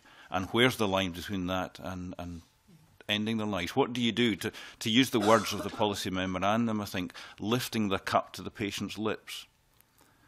You know, can you be sure that when that's happening, the patient hasn't suddenly had a change of mind or whatever? No, you can't. These are unknowables. But it's areas like that which I think make a law to enable the deliberate ending of human life so dangerous. Baroness. Can I just pick up on the wording that you've got in the bill before you? In 19B, it is to use the best endeavours to provide the person with comfort and reassurance. Well, reassurance of what? Reassurance that they're doing the right thing? I'm not sure what that reassurance is meant to be. But the other thing is that it doesn't define exactly where the limits of assistance are. What about the person who is on peg feeding? What about the person who might be on intravenous feeding, who can't put the drugs into that bag themselves, or who hasn't got the strength to actually take the drugs and pour them down their own peg? So that there isn't a clear definition of what is assistance and what isn't. When I visited Oregon, we had evidence that the view was in Oregon that if they couldn't actually take the drug themselves, well, it was too bad. They were no longer eligible. I have a sneaking suspicion from conversations I had outside committee and with people that actually that's a blurry line, shall we say. It's difficult and it isn't policed. And you don't have a monitoring commission in here to examine after the event exactly what happened and what went on. And I would be very worried about it. Dr. Jeffrey. I'd also be concerned that quite clearly the facilitators are going to be people who are very pro-assisted suicide. In fact, the whole thing is going to be administered by people who are pro it. So who's going to have that voice, that check to say, hang on, I think you're worthwhile. You think there might be another way of doing this. So I have great concerns about the role of the facilitator. I also have great sympathy for the stresses of that job. If that is what you're doing as your work, it's going to be an extremely stressful job. And palliative care have built in their job support for us that we always have people that we can relate to and talk to and have to have this form of supervision in our work. And I hope that if this thing does go through, that provision will be made for these facilitators as well, because it's going to be very stressful work. Okay, thank you. Mike Mackenzie. Thank you, Convener. I've read a number of accounts of palliative care where the whole thing seems to be so high quality and such a rewarding experience that I can hardly wait till I have that experience myself. But I think most of us have had experiences that suggest that that's not, strictly speaking, true for a proportion of people. And what I'm interested to find out in terms of the status quo and understanding the status quo of palliative care, we've heard 40,000 people or so die in Scotland every year. What proportion of these people might enjoy the kind of experience that we hear of in the best case scenario of things being as good as they might be, and what proportion at the other end of the spectrum their experience of end of life is one of suffering, both physical suffering and psychological suffering that we would all, I think, agree to be unacceptable. In terms of that 40,000 people per annum, can we have some kind of feeling for where we are in terms of palliative care and its effectiveness. Mark. Okay, I think I said earlier that there's a really urgent need for better data about palliative care in all sorts of domains, and I think Richard made the point earlier that the Audit Scotland review of palliative care services in Scotland is, well, we're now 6+ years since publication, and obviously some of the data that was based on was 2006. So there is a need for data characterising the sector. I was going to come in earlier and talk about anticipatory prescribing and the rollout of just-in-case boxes in Scotland, and I was thinking, well, where would I go to give you current data on how far that's progressed? And it's progressed a long way. It's a success story. But if somebody had come back and said, well, you know, percentage of access for the Scottish population, I wouldn't have been able to do that. So I think there's a real need to develop data. And then we've heard about the complexity of palliative care, and yes, there's pain control. We've heard really powerful stories about the importance of human relation and spiritual care as well, and how would we know whether people had accessed that? So I think it's a difficult question to answer, but I'm going to have a go. I think it's interesting to look south of the border where there's a systematic survey with really large samples, and they ask bereaved relatives about their reflections, this is a period following death, about the reflections that the care and support that their loved one received. And obviously that's not a perfect system, but I think that the bereaved relative provides a unique locus of information about the experience that happened, because people nearing the end of life typically will move across different settings. So you can run your surveys perhaps in general practice or perhaps on a hospital ward, but you'll get part of a picture. So I think that's one potential opportunity that we would have in Scotland, is to start to ask systematically on a national basis, what was it like for your loved one and also for yourself, the care that you received towards the end of that person's life. And I think if we had that sort of data, that we'd be in a much better position to be able to answer your question at the moment. And at the moment, and others may have other ways of trying to answer it, I suppose we could look at, we've heard about people having a preference to die at home. And we've also heard that, I think the latest figure, the latest data is that 53% of people in Scotland will die in hospital. And I think it's important to say that hospital is an appropriate place for some people to be cared for and to die at the end of their life. And whilst generally people say that they wish to die at home, if you actually unpack the data, the answers tend to be a bit different for different people. And for example, for some of the older population, and also interestingly for people who have had experience of caring for a loved one at home, they have less strong preferences actually to die at home as well. But we can look at the data which tells us the percentage of time that people spent at home or in a community setting during the last 6 months of their life, and that gives us an idea of where care is taking place. We can look at where people die. So 53% in hospital, 25% at home or in a non-institutional setting, 22% in a care home.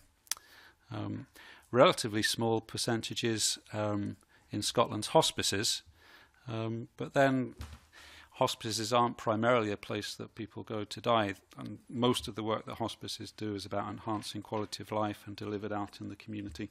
So I haven't given you a definitive answer, but I've given you some suggestions about how we might start to answer that question in Scotland.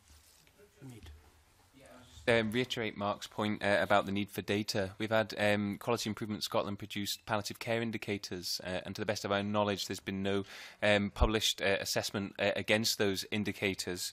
In England they have the National Survey of the Bereaved Voices. We have no such similar survey here in Scotland, and that survey asks bereaved relatives about the care that their loved ones received at end of life, and I think similar information or something similar in Scotland would certainly help.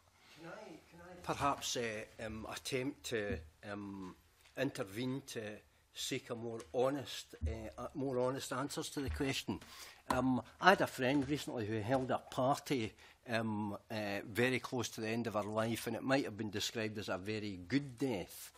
I can think easily of 9 other people who had deaths that I would not describe in any way as good deaths. Is that proportion 9 to 1 about correct, or am I completely wrong? I mean, it depends what they died of and how old they were and what happened. And I mean, I think, you know, you have to remember that people die in road accidents and they die of complications from illness and they die of infections. And whether you're talking about people dying because they've come to terms with everything that's going on, they've come to terms with their own dying or not, I really think that it's spurious to try to pluck a figure out the air.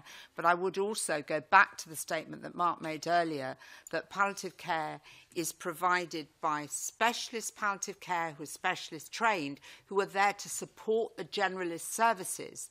So even your question, how many people access palliative care, you have to go and see whether each GP is practicing with a good palliative care approach or whether that individual GP lacks knowledge. And one of the pressures that we have outlined, I think, is that you do need to address the availability of healthcare professionals who have got good core education everywhere if you want to improve the standard of care of people who are dying. And that means having people in A&E well educated in how to managing dying, because a lot of people die in A&E and in many other parts of the system and in nursing homes and so on. Yeah, if I could... Sorry.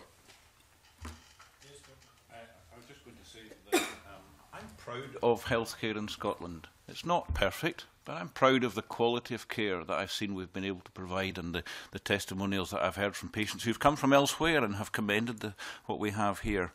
And I think that we should be looking in a far more wholesome way about how we deal with issues than proposing assisted suicide. We have the opportunity to affirm that lead that we have in making sure that the level of care we provide for people with a whole range of conditions is brought up to the standard which is currently available for people who suffer from malignancy. Thank you very much. I think you've made that point abundantly clear. I would have preferred it had you asked the question. If I could move on to another area, Convener, which is, we heard from Baroness Finlay about a young man suffering from cancer who subsequently recovered. And at some stage he was refusing treatment. And we, I think, generally accept that people do have a right to refuse treatment, even if that's tantamount to effective suicide. We accept that right. And I'm struggling really to see the difference between somebody refusing treatment, where as a society we condone the right, in fact it's sacrosanct, when even if it is tantamount to effective suicide, and us allowing somebody to assist proactively in a suicide. I'm not quite sure of the distinction, and given that we accept or indeed condone one and not the other, I would ask the question in medical terms, in clinical terms, in terms of the public good even, or the individual good, is the refusal of treatment better in some way than some kind of active suicide process? I wouldn't put a value judgment on one or the other. You have to remember that death is going to happen to everybody. The issue when someone refuses treatment for whatever reason is that they view that the balance of risks and burdens of that treatment to them outweighs the potential benefit as they see it, as they are dying of their disease. Their disease process is carrying on. What you're talking about with this piece of legislation is deliberately foreshortening life before that disease process would be progressing on. And I think what we're saying is that the doctor's duty of care continues right on through while somebody is dying, whether or not they have had a treatment. Because don't forget, some treatments don't work. So people go for treatment, but actually it turns out to be futile. And there was a very good study by Temmel and colleagues from the States where people had early palliative care intervention. They had higher quality of life, lower depression scores, but interestingly, they lived longer than those patients with lung cancer who were going through the treatment pathway and didn't have that palliative care intervention. But what you're talking about in this bill isn't about accepting death, isn't about accepting the course of treatment or treatment refusal. What you're talking about is deliberately foreshortening life by somebody giving a person lethal drugs to assist their suicide, irrespective of how long that life would have gone on for. Can we get some other responses to that? I mean, we've had some discussion, not necessarily part of the bill, but a principle against the bill, that doctors would be involved in this situation where they were shortening people's life. And I think the point that's being made is that if you agree to withholding medicine, the outcome will be shortening that person's life. Yeah, Dr. I think I would just reiterate what Professor Finlay is saying. If I was on a ventilator today and the ventilator was switched off, I would start breathing. If I had advanced cancer, my chest was filled with fluid and I could no longer breathe, and the intensive specialist realized that continued ventilation was futile. If they stopped the ventilator, those underlying diseases would shorten my life and I would die. So there is a huge difference, a moral difference, a clinical difference between being reasonable and saying these treatments are no longer beneficial to this person and are therefore futile and we will withdraw, if provided the patient has agreed, and for the patient to choose not to have treatment. It completely alters a situation once you bring in other individuals.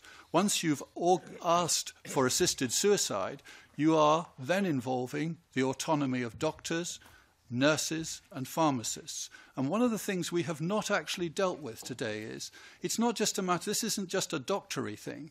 We work in palliative care as a team. A lot of most palliative care is done by nurses. How are they going to feel about it? Can you imagine working in a team, the practicalities of working in hospitals, and you all have a clear idea of the sort of way, the sort of pressure hospitals are under in Scotland and in the UK generally today? Can you imagine the pressures of working in that, where one person agrees with assisted suicide, the pharmacist doesn't want to dispense it, the nurse doesn't agree with it? Imagine the disruption to the team that that's going to cause. It's a huge problem. Getting a moral consensus in a team like that might prove very difficult in some of these cases. But I just reiterate, I think there are very clear differences in the situation you came across. And the other thing that you kind of pointed out was sort of saying that we weren't being honest in our responses because we were trying to sort of pretend that all suffering can be relieved. I think one message that we've all tried to get across here is that we have the humility to accept that we cannot relieve all suffering. We realise that. Dr. Hutchison has reiterated that several times. There are all sorts of areas in medicine we don't relieve suffering. We don't terminate mothers' lives because they scream to have things ended in the middle of childbirth because their pain is intolerable. We don't do that at that end of life. We stay with people, we do our best to relieve the pain. And I think that it's spurious to suggest that because we can't relieve all suffering, that it isn't important to do our very best to do as much as we can. And here we are sitting around a table in a country which is rated #1 in the world at this, and we don't acknowledge that. I'm reluctant to take people in. I'll be guided by the committee members. We are now at 20 minutes to 12. I have not had the sponsor of the bill in. I'm asking for your cooperation to bring Patrick Harvey in at this point and give him the opportunity of some time. And then we're closing this session. We've got another panel to go and further business in the committee as well. Patrick Harvey. Thank you very much, Convener. To be fair, just in relation to that last comment, I don't think I've heard anybody either in this committee session or at any other point in the discussion of this bill suggesting that we shouldn't give the best quality of palliative care that we can. Clearly, some people believe that it's compatible with also having the option of assisted suicide, but I don't think anyone has argued that we shouldn't be providing that level of care and staying with people and giving the greatest relief of suffering that we can. I was going to try, Convener, to see if I could identify some common ground between proponents and opponents of this bill. Given the evidence that we've heard, that might be a tough call. I understand that. But I wonder if I could suggest that something we might agree on is that whatever Parliament chooses to do with this bill, to pass it, to reject it, to amend it, if it gives a prompt to greater focus of mind and consideration of the issues of palliative care, of the end-of-life situations that people may face, of the health inequalities and the need for decent, respectful and inclusive treatment of people, that would be something that would be of benefit simply through debating this bill. If it encourages a more open and discussive culture in relation to the issue of death, that would be a benefit of even debating this bill. And if the bill was passed, the mechanism of preliminary declaration would be one opportunity that I would like to hope there might be some common ground about the benefit that mechanism could have, the expectation that any one of us, when we're fit and well, might have a discussion. It might be normal for us to have a discussion with our doctor and have our general attitude to these issues recorded in our medical records. Is that something that would create some opportunities for a better, more open cultural situation in which we discuss these issues and make our wishes clear? Thank you for that summary, which I think is very apposite. Yes, we all want to improve care. Yes, these debates are important because they've opened discussion both within the political arena, within medicine and within society as a whole, and they've raised awareness of dying. You talk about your Schedule 1, your preliminary declaration. If you wish to stick with that, I would plead with you to change the wording. Not of willingness to consider assisted suicide, because that makes it sound as whether you're willing or unwilling, but actually it's a declaration of intent to possibly consider if you're going to leave that determination with the individual. Otherwise, the way it's wording makes it sound as if it's on offer. And in terms of a consensus and a way forward, yes, it is the politicians who make the legislation and the legislative bodies. Here you are talking about involving another group of people. You're talking about involving doctors, nurses, pharmacists, and so on. The problem, I think, is just that. The very people that you want to involve are the very people who are saying, this is too dangerous. I suggested at the outset how the bill could be improved, and I did not offer that as any flippant remark. And I have many other suggestions as how the bill could be improved, and I would willingly share them with you. I know we don't have time now, but I do honestly feel that if you really wanted to find common ground, you need to consider a system whereby you take it out of medicine, so medicine carries on providing care and cares for people in their distress, in their long-term illness, in their dying, and the families after death, and you set up a completely separate way that those who are determined to end their life can access lethal drugs without needing to think about getting them off the internet illicitly or go abroad, and that you put in adequate policing of such a process. Any other responses? Did Mr. Hazelwood have his hand up a moment ago?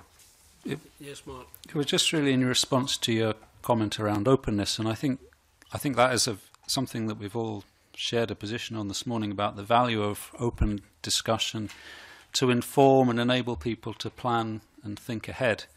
And in Scotland we have an alliance called Good Life, Good Death, Good Grief, whole 800 individuals and organisations who are doing all sorts of things to promote that national conversation about death, dying and bereavement. And then a personal reflection, because it's not something we covered in our formal evidence from the partnership. It's the question that you asked about whether the early registration, early declaration might promote that openness. And I'm not sure, because I think you've presented a model which perhaps is true where it's something that people do upstream long before death. And I agree that these sorts of discussions should take place at that early stage, because I think they're easier to do there. And no one knows how long we've got. But I think there's an alternative way of looking at it. And I don't know what the answer is, but I think we already see that the discussion around end-of-life issues is absolutely dominated by assisted suicide. And I think it's possible that people might have that discussion and tick the box of the early declaration and think that that's job done. And I can see why we would want to do that, because we've heard that end-of-life can be messy and complicated and difficult, and it requires you to engage with some difficult questions. And I suppose there's the other side of the coin, and a possible concern is that people well upstream think they've dealt with it all.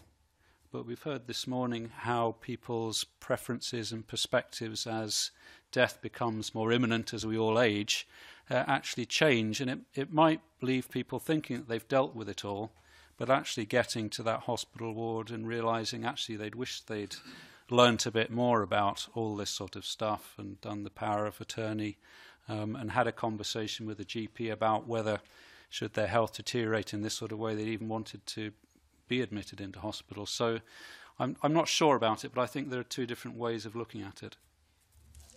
Surely is a reason why it's an additional benefit that there's a multiple stage process after that. We're not talking about a bill which simply says that a person makes the request is granted, and there it is done. It's a more involved process than that. Yes, and I was really just commenting on the fact that well upstream, having ticked the box, people then might be less engaged with wider issues about planning, preparing for the end of life, that's all. And I'm not saying I'm sure that would happen, but I think it's a possibility. And it'll be different for different people, I'm sure. You had some comments, Dr. Carragher? Yes. I think that would be very valuable. I think what you've set out there would be very good. I am concerned that we need to almost have this debate by what often called in palliative medicine double effect. We're getting it unintended. I would like us to be having it as a primary conversation. And I think it would still be very useful, but I would also want to say at the bill, I still have profound concerns about it being applied to people, for example, under 25. The time for a further question? Thank you. There's been a range of arguments made, some of which are about practical consequences, the risk of someone being subject to coercion, the perception that perhaps passing this bill would undermine the political support for palliative care, or other areas which I would categorise as practical consequences. There have been other arguments which are raised clearly in terms of principle, fundamental principle, and I'd just like to explore the balance between the two. The bill clearly envisages a range of circumstances in which people might make a request for assisted suicide. If I could invite people to consider what I might call the most clearly end-of-life end of that range, where someone may well have had access to good quality palliative care. Someone may well have had a long-standing, clearly defined and articulated principle about their attitude to the concept of assisted suicide. A person may no longer be contemplating other options because their death is imminent. They are dying, and that death is coming quickly. And they have a clear will to die on their own terms, to say their goodbyes on their own terms at their own time. Is there a clear principled reason why they should not be able to exercise that decision? Or is it entirely a question of practical consequences for society or other people, or the risk of coercion? The balance between principle and practical consequences. You're back, though, to involving another person in deliberately foreshortening that person's life. And that is a matter of principle, because you have to consider the effect on that person and the system you set up. And your bill, with due respect, isn't about just the very, very, very end of life at all. It's not worded like that at all.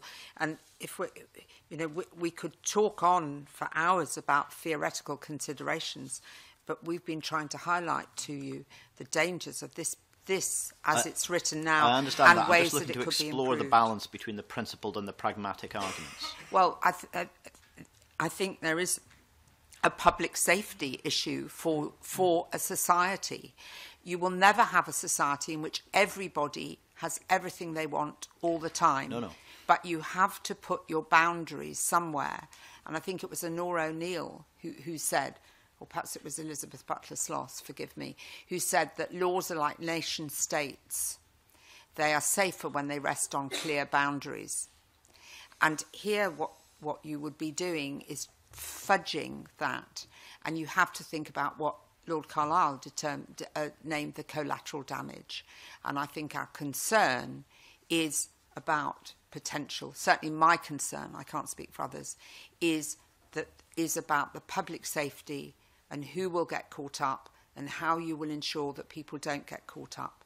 And it was Lord Faulkner on the Today programme who admitted that there will be mistakes and no legislation is watertight. And that worries me, because once somebody's dead, they can't come back again. Professor Rob George has referred to this as the Rubicon, and that we stand on one side of the Rubicon and we can cross the Rubicon into this other world. And doctors, by their professional oath, stay on the side to know that they can't kill patients. We're confident in that, and that enables us to, in all sorts of ways, not just in these difficult conversations, it enables us to feel confident in using large doses of drugs when they're necessary to combat pain. We feel confident in that. We are protected by the law. A funny thing, when someone heard I was coming here to give evidence, a friend of mine who has a completely opposite view from me, still remains a friend, said, I really agree with assisted suicide, but I wouldn't want to be looked after by a doctor who did.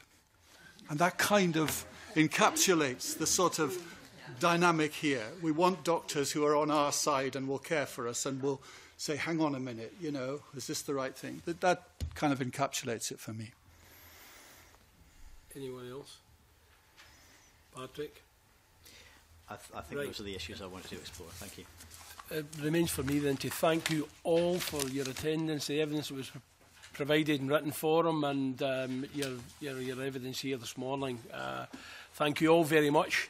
My apologies to committee members Richard Lyle and Richard Simpson for not getting them back in. But thank you all again. We need to quickly turn round now for our next panel.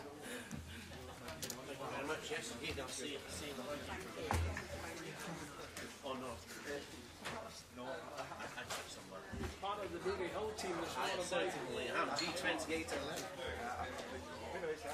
I'm just driving to Helsinki, buying and selling them, but it's like no Kelvin side. I still did it right. I'm up in Scotland now, but I still carry going on years. I was a bit wary of using that as an example, because most people are not ill. But it's the health that they go through. It's just amazing.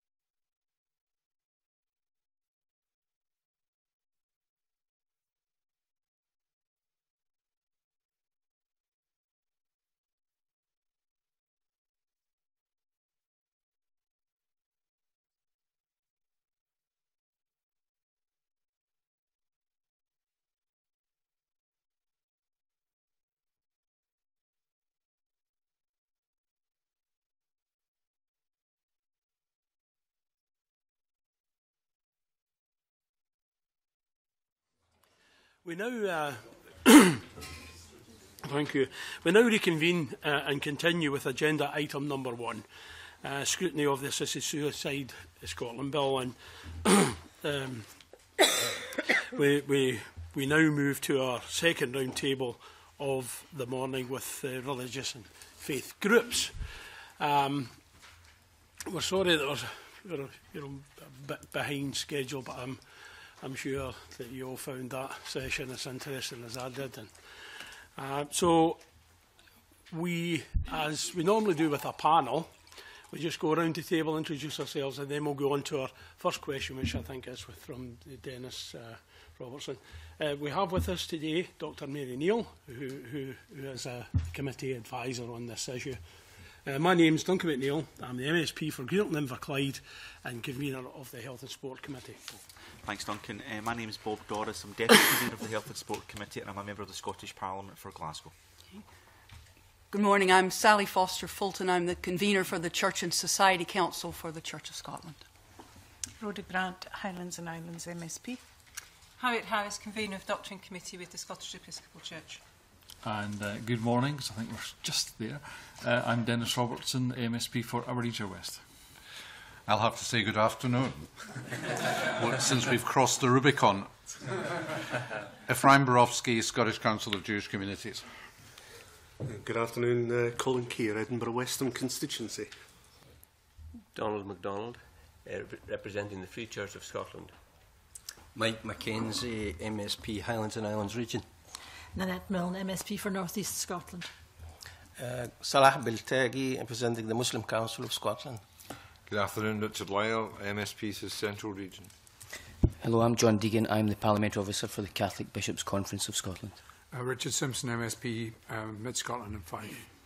Thank you all. Oh, sorry, Patrick.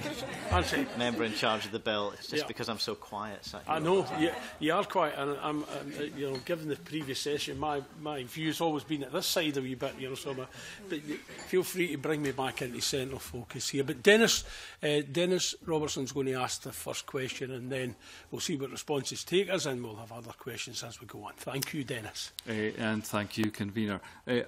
In many of the submissions we've received, sanctity of life seems to be quite prominent in a lot of the submissions.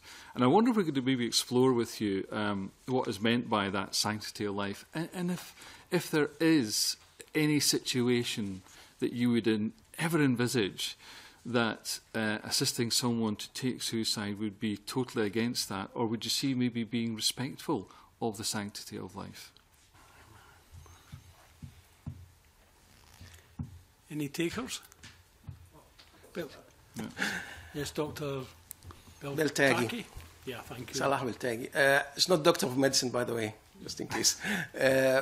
Well, I actually am not a scholar in Islam, so I had a gathering of imams, scholars, and asked them, is there any situation where the sanctity of life as we know it can be relaxed or can do something about it?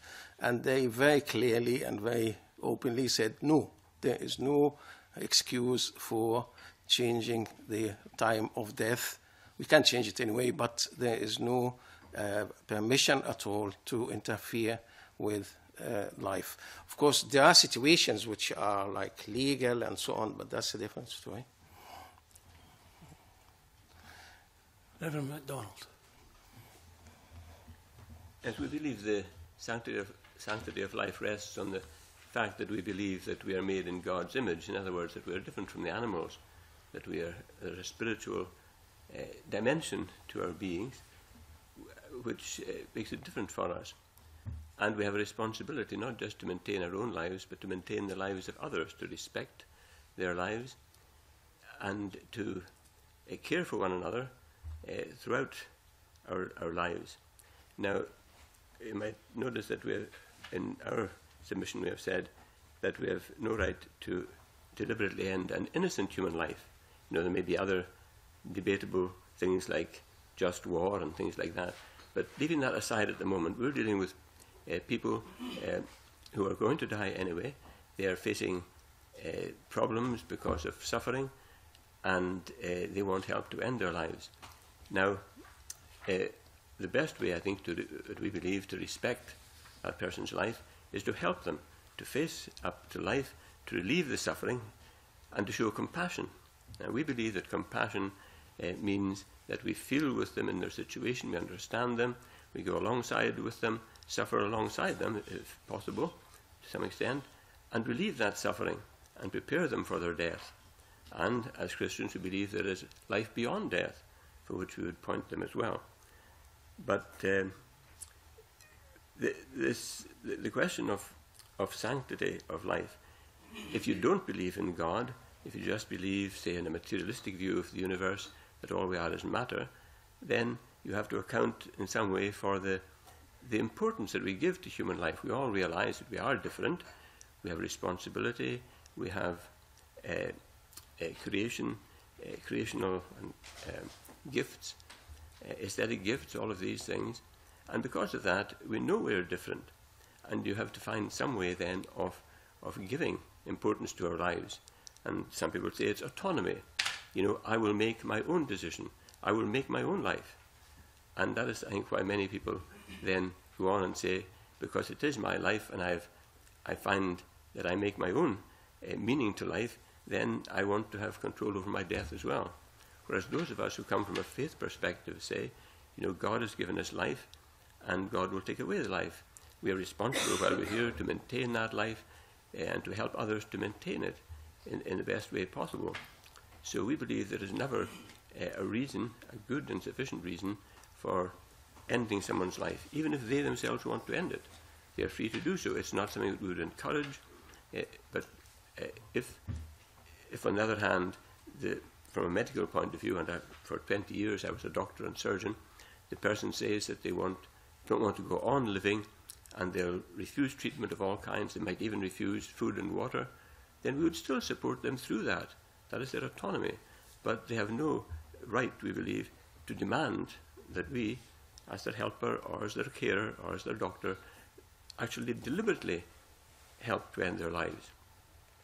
So sanctity of life, yes, is extremely important, but it must also be taken into consideration with personal autonomy and human dignity. Reverend Foster-Fulton. Thank you for asking the question.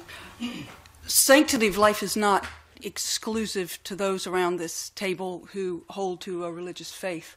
Sanctity of life means the set-asideness, the specialness of life, that fleeting, fragile, extraordinary experience that we share. But share is the word that I'd like us to take a minute and focus on. It may be my life, but I share that life with others, and that's what makes it special and sacred. The thing that concerns us about this bill stems from the same for the folk who support it. It starts with dignity and dependence and how we see those two things interrelate, and human rights and compassion. Everyone is dependent, and that does not take away dignity. In fact, actually that enhances it. And anything that erodes that idea that if you are dependent or at times place your burdens down so that others can help you carry them, that's a loss of dignity or a loss of your humanity or a loss of the sacredness of your life, then we all need to be concerned. And that's our concern about this bill, especially for those who find themselves vulnerable, marginalized, afraid, coming to the end of their life, to say to them, your life is somehow less worthwhile than somebody who is healthy and fit and coherent and cognizant and also being able to be eloquent. That erodes everybody. So the sanctity of life is very complex, and it's not a stark black and white thou shalt not. It's how is this decision about my life going to impact the others that I share my life and this planet with? And I think that's where we really need to grapple with this. That's where our concerns lie, essentially. Thank you. Mr. Borowski. And I'd like to answer Dennis Robertson's question by referring to the question that Patrick Harvey asked right at the end of the previous session, where he drew the distinction between issues of principle and mere practical questions. because I think that's a false dichotomy. I think if there are sufficiently many practical questions about absolutely every aspect of what is proposed, then it becomes an issue of principle. It's not just a matter of knowing when the proposed criteria might be satisfied, but it's a question of knowing how we could know that those criteria are satisfied. And that seems to me to be at least at the heart of legislating about these issues, because this isn't theology, this is law. And law is in the practical domain. And it's therefore all these practical questions that this committee and the Parliament itself has to address in considering this bill. Evan Harris. Thank you. I think that both within faith context and without faith context, paths can be chosen that where it's known that death is likely to be involved, whether it's difficult decisions to go to war or to stand in the way of a careering bus that's going to hit somebody else, or go ahead with a pregnancy that might well end your life. I think what feels different about assisted suicide is that it feels like death chosen for the sake of death, rather than death might well come, but it's for the sake of life. I think that's what makes the difference for it, that it's death chosen for its own sake, rather than death perhaps being embraced because it's going to issue in life elsewhere or for others. Anyone else? John Deegan? Yeah, I concur with all the previous answers. I think that the hub of the argument, I suppose, is the difference between recognising the inalienable right to life that all of us have, and seeing that as the foundation to make sure that everyone in our society is always safe, and the point beyond which we cannot go is that where we deliberately hasten death, where we choose death as the outcome. I think you're right to point out that we should respect the autonomy of individuals, support them in their autonomy as far as we can, but in the context of having a safe society where that human dignity is always upheld. Accepting death is a natural part of life, and I think that doesn't breach sanctity of life or a recognition of the fundamental human right to life. Anyone else? Yes, please. I made an abrupt, short statement, really. But we're not just talking about the bill from that theological point, which is valid to us anyway, but from the point is that, is there a reason that we break that rule for benefiting the society in any way? And when I looked at the bill, and other people looked at it, we found that it will do a lot of things which is not in the benefit of the society as a whole. Will be creating mistrust between the medical profession and the general public. It will create a culture of suicide is one option of ending, of treatment of any person. And if that's an option, that will be a very attractive one to many young people, especially who are in depression or in any cases in a very bad way. There was a case recently in Belgium where they actually moved, as this bill postulates, from assistance to euthanasia. And this was someone who was in jail for life, and he asked to have assisted suicide, and he was granted this. And then, there was action from the communities, and the Minister of Justice reversed that decision because there was an interesting thing here. Is it ending life? Is that a punishment or a treatment? Is that his benefit or benefit of society or not? So that's something which could come, and they reached this stage. The important thing for us is really how it affects the behavior of the society. And the main ones, I think, is this culture of suicide becomes a normal part of treatment, and also the mistrust between the patient, the medical profession, the family, and we heard about the burden on the family, and that's a real feeling for someone who is in a difficult situation. So we have to consider all these things and look at it. In fact, the whole bill really is not sort of tight from beginning to end. If you go to the practical points, maybe these come in other questions. But from the beginning, there is no advice and consultation given to the person before he decides that he wants to be assisted. if we go to any transaction in our life or any process in our life, we ask a legal expert, financial expert, even a car mechanic. But in this end of life, it just puts it in the hands of the person. You decide that you want to end your life, and then everything falls from on. So that's from the beginning. In move forward, we find that there is no monitoring process for the procedure at all. It's just this sign this paper, this, and there's no monitoring, there's no follow-up, there's no way that we can make sure that things could go wrong.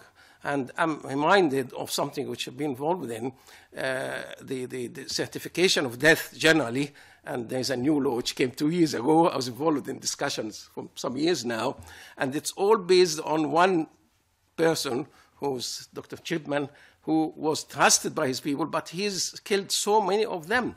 So that's in just certification of this. Of course, he was killing them. But if you have this kind of bill, and you have this group which is called facilitators, which we don't know whether they are medical people or normal people or what, and give them, the way to this without any monitoring or any follow-up, it seems very, very strange. So we're not just crossing a principle, but we're going from a principle to sort of open system which nobody can say it's tight enough. And the quote I was going to mention was mentioned earlier.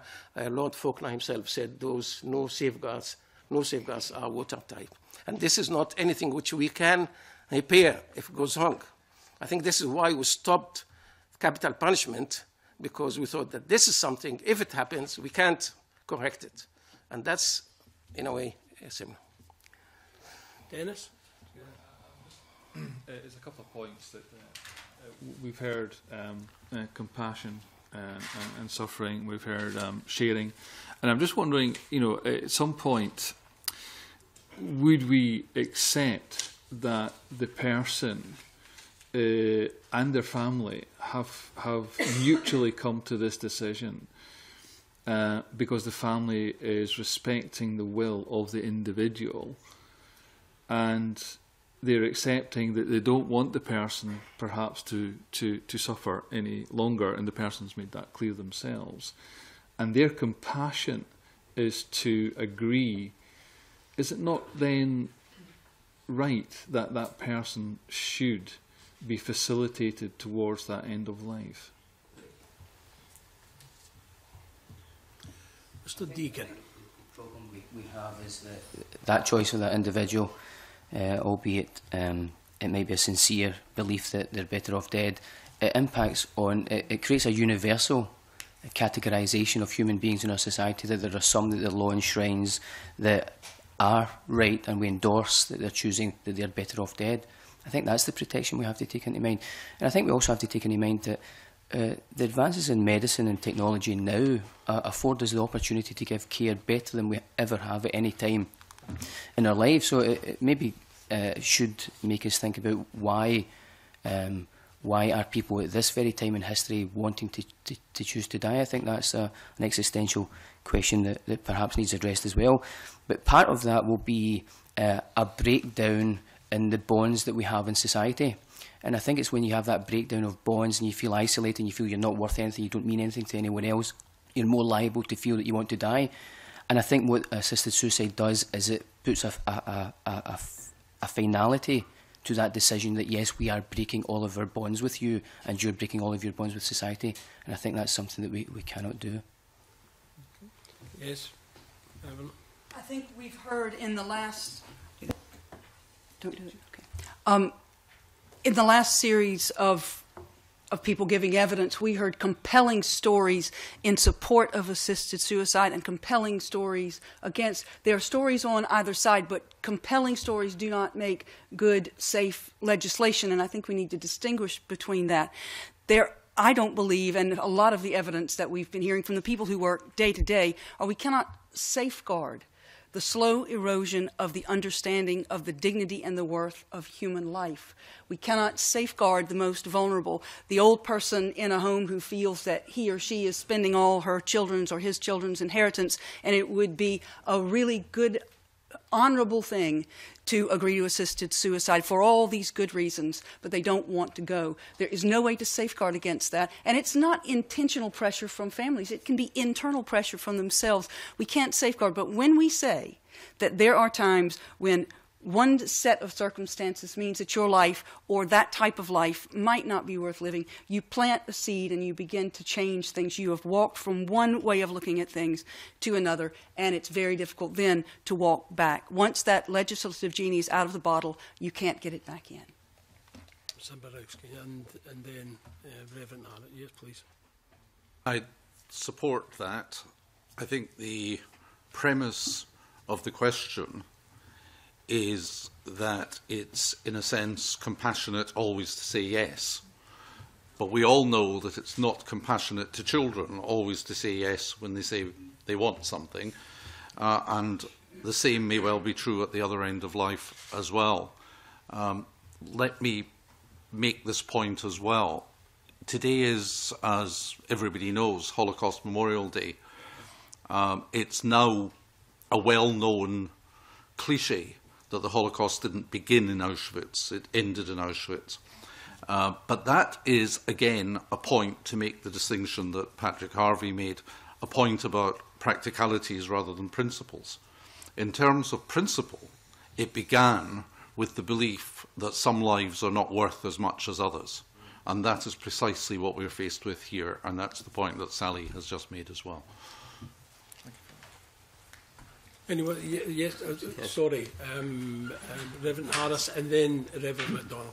Thanks very much. I think that we do always have to give full recognition to the decisions people have reached and fully hear them out on their assessment of their situation, how they're feeling, how their relatives are feeling. So yes, I think if people have, as a family unit perhaps, or more extended grouping, come to the decision, we have to give full recognition to that. It doesn't necessarily follow that we say that that route is possible for you, but actually to allow that to be said and to be recognised brings a kind of healing and opens up, other possibilities, as does, for example, when people say, I feel like I'm a burden.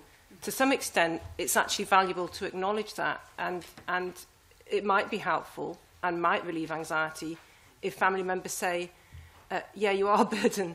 Actually, you are a burden, but you're a burden that we want to carry, and we don't want to not carry you. Or for people to say, I want to end my life, and you let them explore that fantasy, as you do. It's not the same, but as you might with a sibling who says, I hate my sister, I want to kill her, and you say, okay, well, tell me a bit more about that then.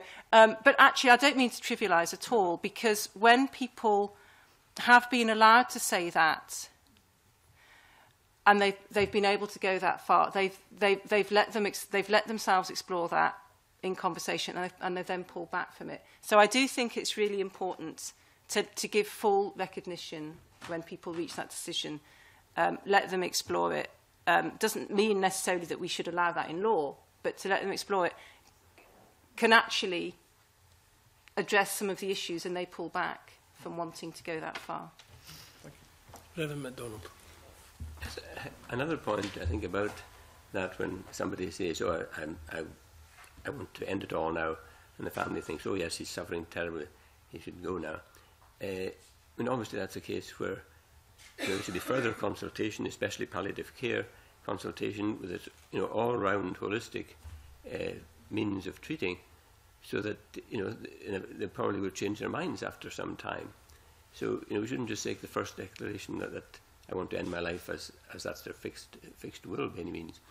And the other thing is that if you look at the figures, say from Oregon, where it's been going for some years now, by far the biggest reason given for taking the death under the Death with Dignity Act is loss of autonomy, loss of independence, loss of enjoyment in their usual activities, etc. It's not unbearable pain. That's very far down in the list. Being a burden to others is perhaps in the middle of the list. But it's usually the kind of strong person, who just hates being dependent on others, who's he wants to keep control, he or she, control of his or her life, and he wants to say, now I want to end it, and I want to end it on my terms. And it's so that proponents of the bill often say it's the unbearable suffering. In other words, the pain that can't be controlled, and there's a very small percentage perhaps of people for whom that is true, but there are other means of doing it with the holistic care and sedation as well as pain relief, etc. But it's not, generally speaking, that unbearable pain for which we, of course, we must feel along with them as well. But it's really the loss of control, the loss of independence that is the main reason why people persist in seeking assisted suicide. And that, I think, is not an adequate reason for changing the law, which is there to protect the vulnerable at the moment. We heard in the evidence earlier this distinction about assisted suicide or the withdrawal of treatment for an illness on request. Do you see a distinction there? Very much, I think. As I said earlier, we will all die, and sometimes we do recognise that if a person is suffering, sometimes dying is a relief for them, and it's a relief for the families as well. But what we try and do is support them in the lives that they have, alleviate pain as best we can. And sometimes that means that you weigh up that this particular treatment is not worth the effort. It's too burdensome to the individual. And so to forgo that treatment is completely in line with a recognition that this person has an inalienable dignity, and we're just going to make sure that they see the way out of this life as comfortably as possible. But it brings on the death earlier. No, it's accepting death. I mean, I think now we have the capacity, and this perhaps is a fear that motivates some who are for assisted suicide, is that there is sometimes an endeavour that is not worth the effort, that puts people under further suffering that they don't need. And I mean, it's called vitalism, where any effort to keep alive is pursued simply because people think that life, whether it's lived through suffering, just has to be kept there. That's a misunderstanding, and perhaps it needs to be teased out in the minds of people, that accepting that I don't want to take any further treatment is a completely licit, legally and morally approach to take. Anyone else? Oh, yes, please. I think this goes to the understanding of us as families. You can call it, part of it is compassion and so on. But question of dignity and dying with dignity, I think if someone is really suffering much, the dignity is to see himself or herself looked after and seen by his family, children, grandchildren, etc. That is dignity, I think. But to just leave them alone, would you like, we finish it, that's not really dignity. Because having this cycle between the father, the grandfather, and then the children and so on, and it's a complete cycle. We should look after our parents as much as they have looked at us. It's not just they have, brought us to go to university and just forget about us, and we forgot about them. This is what, human beings should be. Even the animal world, it happens sometimes. So when looking at how we live as human beings in this way, not just as commodities, as someone would say, and really having the compassion of the family and the friends and coming to see you, that makes a change. And we had lots of examples about this. And the other thing is, nobody knows exactly when death will happen. Even if we do assisted suicide, it might not work.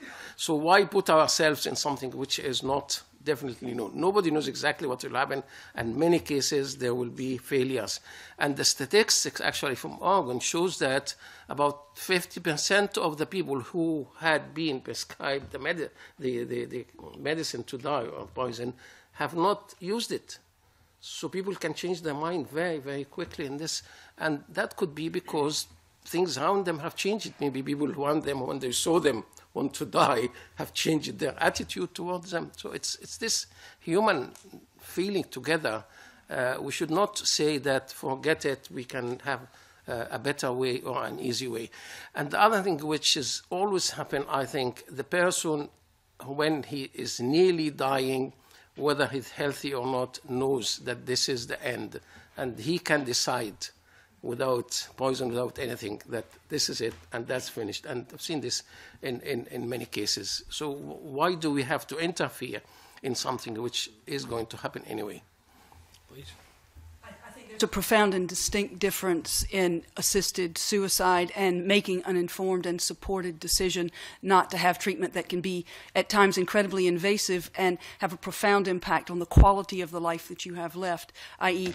I have terminal cancer. There are things that can impact the length of my life, but it's going to take away from the quality of my life. And on balance, I have made an informed decision with my physicians and my family that that treatment is going to impact negatively the quality of my life while it might increase the quantity. That's very different from saying at a determined time I am going to take a lethal dose of medication that will end my life, and that's a proactive move to end rather than take advantage of the most of your life that you've got left. Mike McKenzie. Thank you, Convener. I was interested just in exploring this idea of the sanctity of life and the concordant idea that that's always got a constant value, in as much as we're all aware of deaths that we talk of as being particularly tragic. Maybe a child, maybe a young mother. On another end of the spectrum, maybe somebody who's very elderly, having lived a fulfilling, rewarding life and dying peacefully in their sleep. So it seems to me that at one level at least, we do confer a differing value on the lives and on death. And I just wondered what the witness felt. That is this a constant that remains constant throughout our lives, or is it that value subject to change? Distinction, which I think is not being made in the question, between two different senses of the word life. When you evaluate lives in the way in which you have, somebody's unfulfilled potential, someone who has achieved a lot, you are evaluating their life in the sense of their passage through this world from birth to death. When we talk about the infinite value of human life, we're talking about the state of being alive. And that, I think, is a distinction which needs to be kept in mind, which, if I may say so, the question elided. Thank you. One suggest, please. Thank you. I think that the two examples you gave don't contradict one another, in that if somebody has lived a full life, then you don't regard their death as a tragedy. It might be sad news, but it's not bad news necessarily. And what you're valuing is the culmination of a very full life. And when somebody's life is cut short in a way that seems sort of unnaturally short, a child or a mother of young children, then the tragedy in that is that their life hasn't had that fullness to it. So they're consistent with one another. Those contrary reactions are both consistently testifying to a valuing of the sanctity of life. No, that's fine. I think in every life and all through your life, there are times when things are really good and there are times when things are really challenging. And that's with every life, whether it's at the end of your life, at the beginning, or somewhere in the middle. So I think it's about how people walk with you during all the times of your life, good and bad. So I think, yes, there's always qualitative. I would say that, there are times in my life when things were really, really hard. And looking back on them, it was how people walked with me that defined the difference. Again, there are unexpected joys and unexpected pains in every life. One of the things that concerns me about assisted suicide is you're curtailing any unexpected joys. You are making a decision to end your life. And the unexpected joys that may come that we never know about may not happen. Mike, you okay? Right, you okay for that? Okay, for those answers. It's Colin Keir. Thanks, Convener. Just been changing my question a little bit on the back of what I said there. It's actually it's something that was said earlier on. It's Mr. Dean there. I do beg your pardon. And it's about the acceptance of death. and the fact that we're helping to curtail, or someone will be asked to help someone to curtail their life, because let's face it, suicide is not it's not illegal as such. And my question really is, given the fact that we have those who are, for whatever reason, go out and commit suicide, my concern by someone who's seriously considering this course of action through the end of a seriously bad illness, they are really having problems with getting to end of life. And if they are, though that small amount of people, as I believe it is a small amount of people who perhaps think, I'm at the end of my tether, I want to end this, I will end this. And is it fair on us to deprive them of some help, or possibly the fact that they head in their own direction and they take their own lives in a not as pleasant manner, shall we say, and they end up in a situation that is quite harrowing for the families particularly? Would it not be better for the families if the issue was resolved properly beforehand? There would be an acceptance that this is going to happen, as against suddenly finding that their nearest and dearest, or a family or friend, has taken their own life in some degree of solitude and in a position that is not quite as pleasant. I think the thing about suicides are that they are a tragedy. It's people who are desperate, and what I think we have to offer is some help and stand by them when they are desperate. That's why we have suicide prevention measures supported by the Scottish Government and many other charities. I think the issue of bereavement is huge. We heard about that earlier, and I don't think we're going to be helped by the fact that a person chooses to end their own life with the help of a doctor. In fact, I think the problem raised is that it undermines the foundation of our laws that protect all of us, that ensure there is no discrimination against certain people because we think that they're of less worth than others. So, by all means, let's support people, but to hasten their death, I think in no way helps them. I think we are capable of trying to give support as far as we can, and support the families to ensure that they do not go through, or they have as good a death as possible. I think we had one of the initiatives this morning is Good Life, Good Death, Good Life, I forget the full name of it, Good Life and Good Death, Good Grief. Yeah, thank you. So I think to allow people to do that naturally and accepting death and supporting them as best we can, there's a deep instinct within every human being in every culture of self-preservation.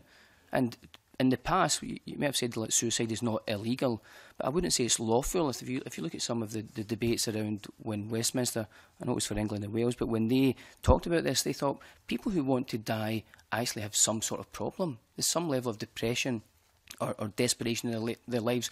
What they do not need to be prosecuted after attempting suicide. I think that's where the Suicide Act in '61 was introduced. It was out of compassion that they decided not to prosecute, and that's why assisted suicide had a penalty of 14 years, almost the same as murder.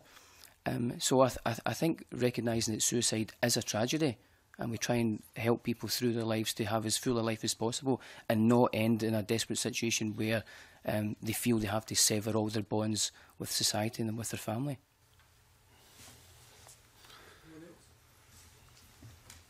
Yeah, sorry. MacDonald. Can I just pick up on something that John Deegan said about depression, about the incidence of depression in those who are suicidal? And we know that that's very common, say, in young people, young men in Scotland, for instance. And that's why we have an anti-suicide strategy. And it's the same towards the end of life. People who are in terminal illness often are depressed. And it's often quite difficult to reach that diagnosis, I think. From a medical perspective, this is where you have got to have specialist examination of such patients.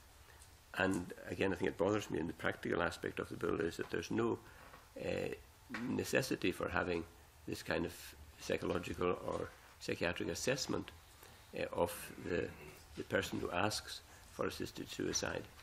So, yes, towards the end of life, many people will get depressed, and perhaps people don't recognise it. The family mightn't even recognise it because they put down their kind of withdrawn state or their refusal to sort of face the future, put it down to the actual suffering, the physical pain, the weakness, etc.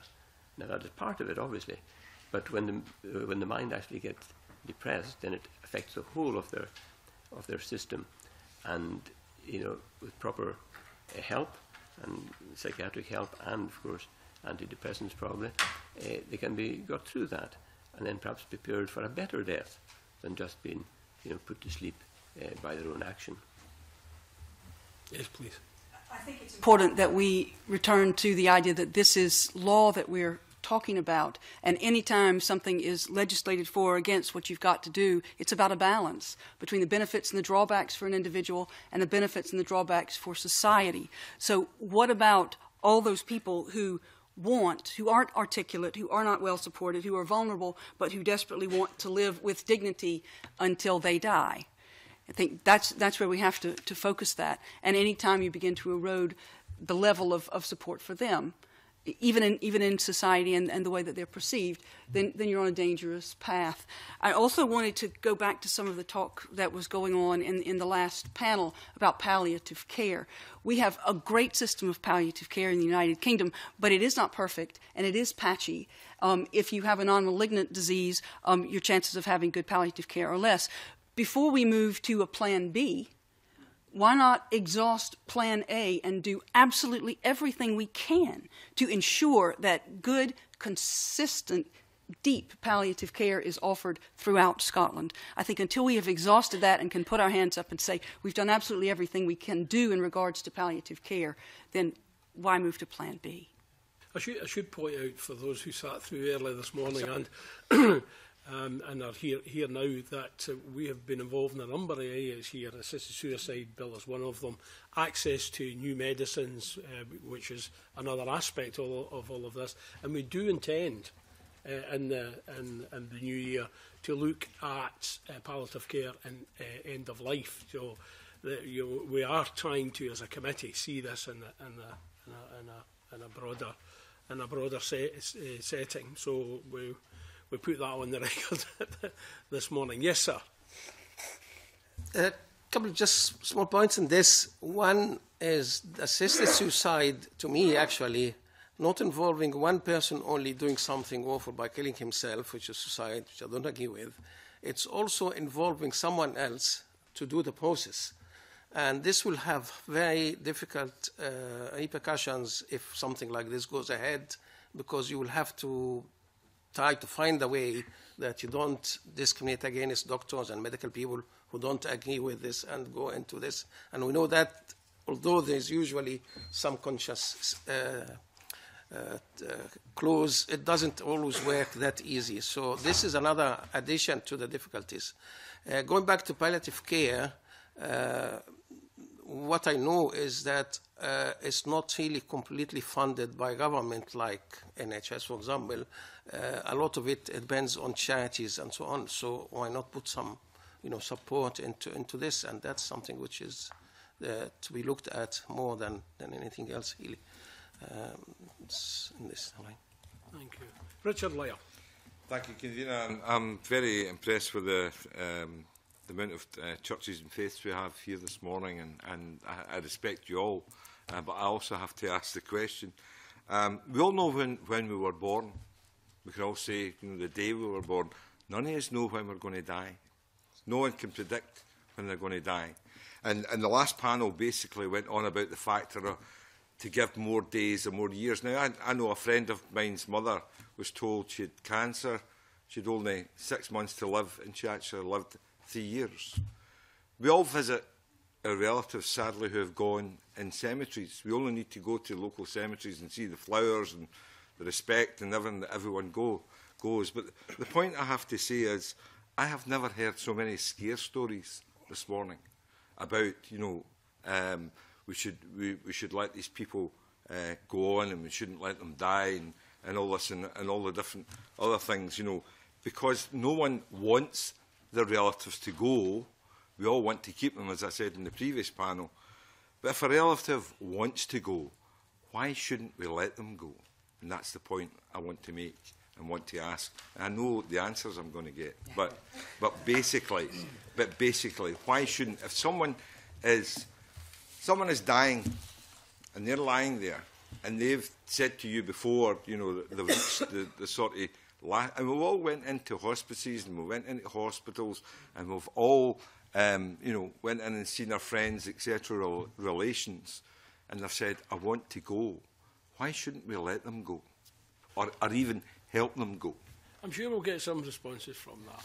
Yes, of course, but John Deegan. Well, I think you heard some scare stories because there is something to be scared of. Since the Second World War, it's been secular authorities that have created a human rights regime that's put the right to life as the foundation for all other rights. And that has been increasingly recognised with more positive obligations on states to ensure that people do realise the right to life.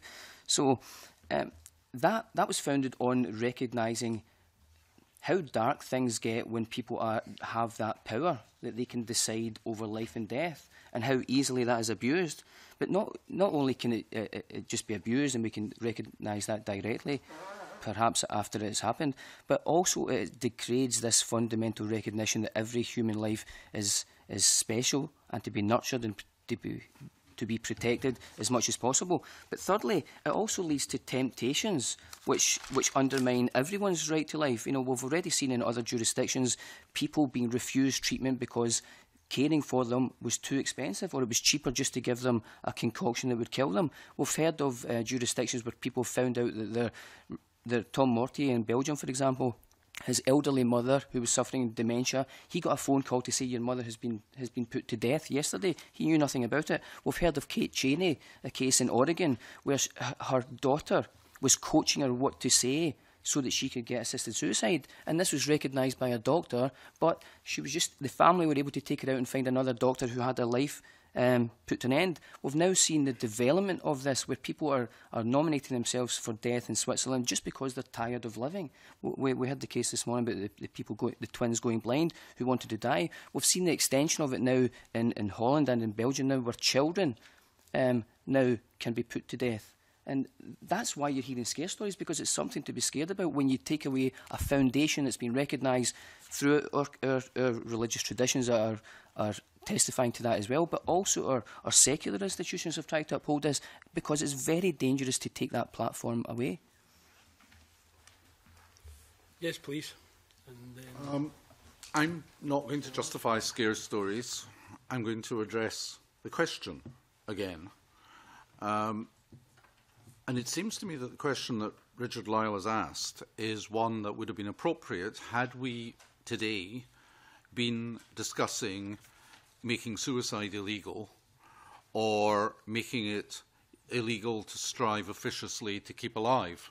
That's not the question that's before us. The question before us is about assisting suicide. In other words, the boundary that is being crossed here by this proposed legislation is not to do with people dying, but to do with what their agents do. And that is what we heard loudly and clearly from the medical profession at the previous panel. And to some extent, it's language again. We're calling this assisted suicide. We might just as well refer to it as requested euthanasia, and then I don't think it would have quite so many supporters. Reverend MacDonald? It's just what I said before this question, that you are involving someone else in the act. Yeah. But those who commit suicide, we don't stop them. If anyone say, I'm not having any medicine anymore, nobody stops them. Reverend MacDonald, and then... Yeah. I think the question mentioned, why keep people alive when they don't want to? Now, I think there's a lot of misunderstanding amongst people, especially the people who are well at the moment. And I've heard people say, I have heard a good Christian man say, a member of the church, saying, oh, when my time comes, I just want to let me go. Don't keep me alive unnecessarily. Well, nobody would, I hope. You know, people seem to think that doctors nowadays, because they're so specialised and they're so keen on doing experiments, that they just keep people alive and alive and alive, you know, when they don't have to. And that's a complete misunderstanding, because when a person does come to that level, when they're ill, and perhaps their life is at risk, they want treatment. They don't want to die. It's only later on, perhaps, when they realise the end is coming, that they might say, oh, well, just end it now.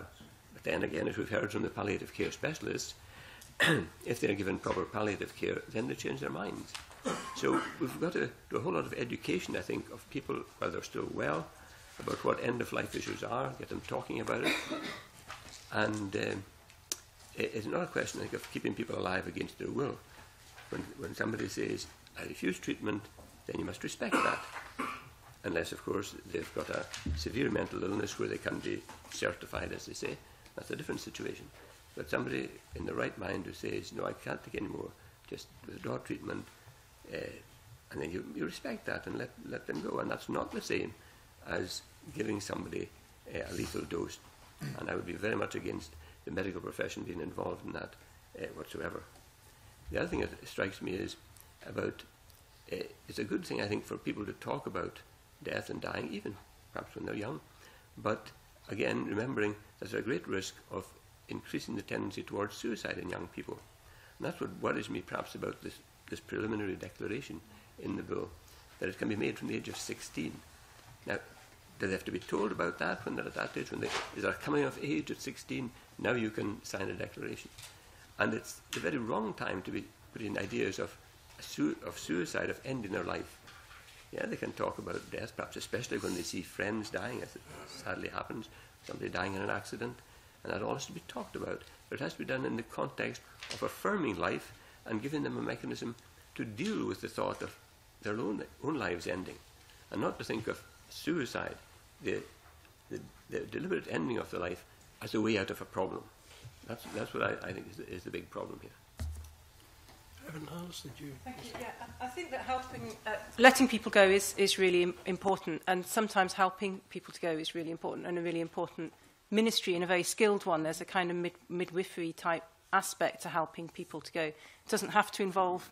I mean, this bill would be about involving giving drugs that kill them, but often what stops people from dying it's not medical as such. I mean, there are other reasons. They might be holding, their bodies might be ready actually, but they're holding out for a critical conversation they need to have with somebody, or something has really bothered them that they don't, and they're not quite sure what it is, but a skilled conversation will bring that out, and then they relax and they let themselves go. So there's an awful lot of skill in helping people to die, and it would be great for there to be more resources to enable that to go well. And I wonder if that were generally people's experience, if that were people's experience generally, there'd probably be less concern to see a bill like this get passed through Parliament.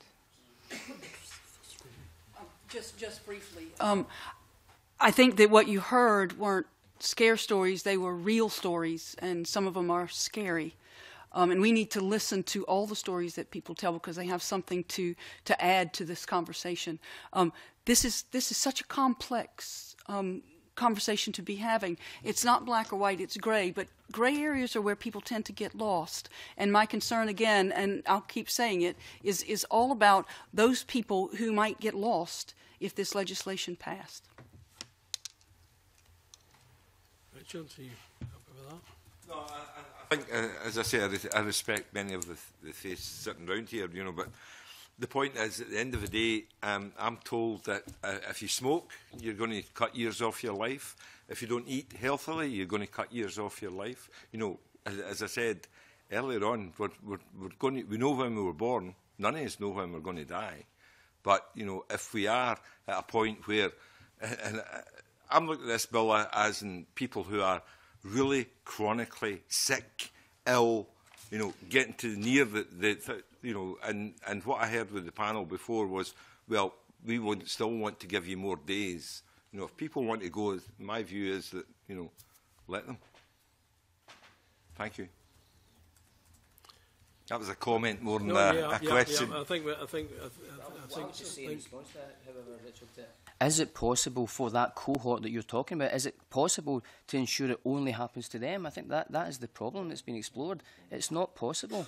It spills over and it puts the weak and the vulnerable most at risk, and that's surely what the laws of the lands have to do, not enable the powerful or the articulate, but to defend the weakest.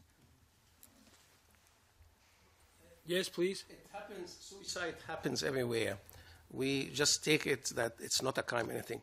But when suicide happens, as they call it, in custody in prisons, which is where, expected a lot, there's a big noise happening and there's a big inquiry and everything. So in our hearts, all of us, we think suicide is not really something good. But if somebody commits suicide himself is one thing, but helping someone with it is another thing. It's adding a load on someone else. Yeah. I suppose, Richard's alluded to it in some of the paper we have here, and Mike and the others, that there are people who don't share your faith or your view and exercise another conscious decision. And we've had, I think it was in response to the horror stories, some examples. But not every family is looking for the inheritance. They would see this as an act of love, respect for that person. And, I'm just worrying that the adversarial nature and the strong views don't cloud some of that out today. I don't know whether there is a response to that, but everyone who would wish, if they were requested to do so by a loved one, to assist in that, would probably say, don't be so daft, you're not a burden, you're whatever. And there would be a whole process there. And that person would still insist. And we've seen them, leave the country. They're motivated by the love of that person, not necessarily a bad thing. Is there no situation that you could perceive that assisted suicide would be anything other than a violation of that humanity, or that, is there? There isn't any situation. I think there is an intention, and the intention can be a good one, but it's not only intentions that count. We have to look at the other consequences of it and the actual action that we're legalising in this society, and that is that there is a power now being granted to some people to bring a person's life to an end. Now, you mentioned that it's our faith tradition, but I was trying to point out that it's not just a faith. It's a natural instinct within every human being, within every human society, which has been endorsed by our human rights regimes, that we have to protect this foundation that makes sure that every life is inalienable, and we have a complete recognition that there's no discrimination against anyone in our society. I think our society needs that foundation. I've got no other members. Yeah, please. Could I just comment on what you said there, Convener, about the, respecting the loving attitude of a family who want to help their loved one to end their lives. Now, what concerns me is that it's not just their decision or the person's decision, it's the way it'll affect the person who gives that help, who prescribes the lethal drug or provides the lethal apparatus, whatever it is. And it would not be right for them to do that. I firmly believe that as a doctor and as a Christian, that it would not be right to give them the means whereby they can end their lives. Now, especially as a doctor, because it's always been the tradition of the medical profession from the time of Hippocrates to protect life, to care for life until its very end, and not to do anything deliberately to bring about the end of life. And although this bill attempts to distance the medical profession and the caring professions from the actual act of suicide, yet it doesn't. Because when a doctor prescribes a drug, he has to say how much it's to be taken, how to take it. So he is actually instructing the person to end their lives. He's given an order to end their lives. The person mightn't take it, fair enough. But once he takes it, the doctor is involved. The carers who are around, they will also be involved, and they would have conscientious objections too. which is not mentioned in the will. And the facilitator who would be involved, he or she would also have severe psychological results from aiding a person to end their lives. So I would believe it's not the loving thing to do to give people the means to end their lives. And the means are not specified in this bill. It could be anything. It could be a mask with an inert gas like nitrogen in it. It could be lethal injection even. If the person was on a drip, the stuff could be provided, and the person who was ending their lives would just flick a switch, or perhaps with a movement of the eyelid if they couldn't move anything else. It could be arranged. But there again, that's so close to euthanasia. It is euthanasia, I believe. So that the principle of it is, I believe, that we should never aid people to end their lives. Yes, we can agree with people who want their lives just to come to an end naturally because they get no further treatment, the illness kills them, or even perhaps dehydration might kill them. Although they still will get supportive treatment all the way through. Even when they're dry, they can get their mouth moistened, which will relieve a lot of their suffering. But to actually deliberately to end a person's life, that I think should be completely outlawed and never entertained. Yes, please. I firmly believe that the vast majority of families do what they do out of intense love and concern for the person who is dying.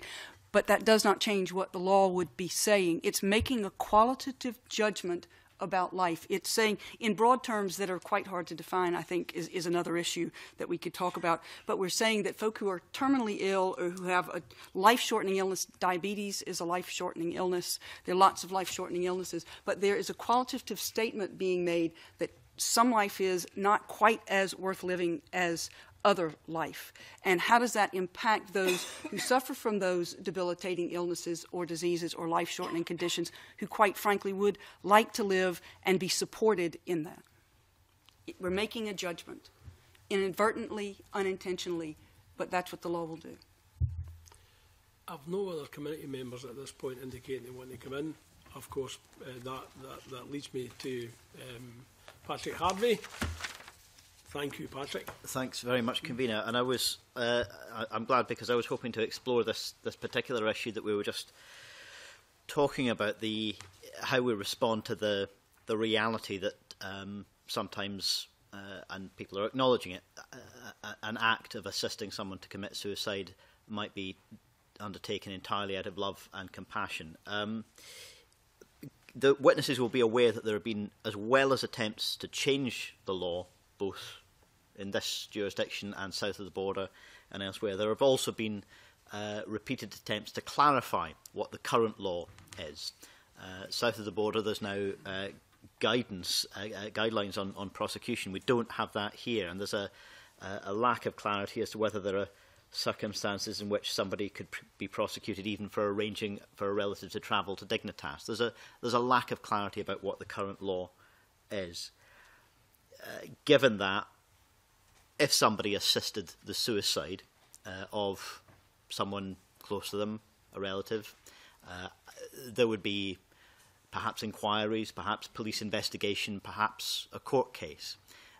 In those circumstances, if all of the facts lend themselves to the conclusion that someone had acted out of love and compassion and with the complete respect for the autonomy and the decision-making of the person involved, is it the view of the witnesses here that they should in fact be prosecuted, convicted and sentenced for a very serious crime?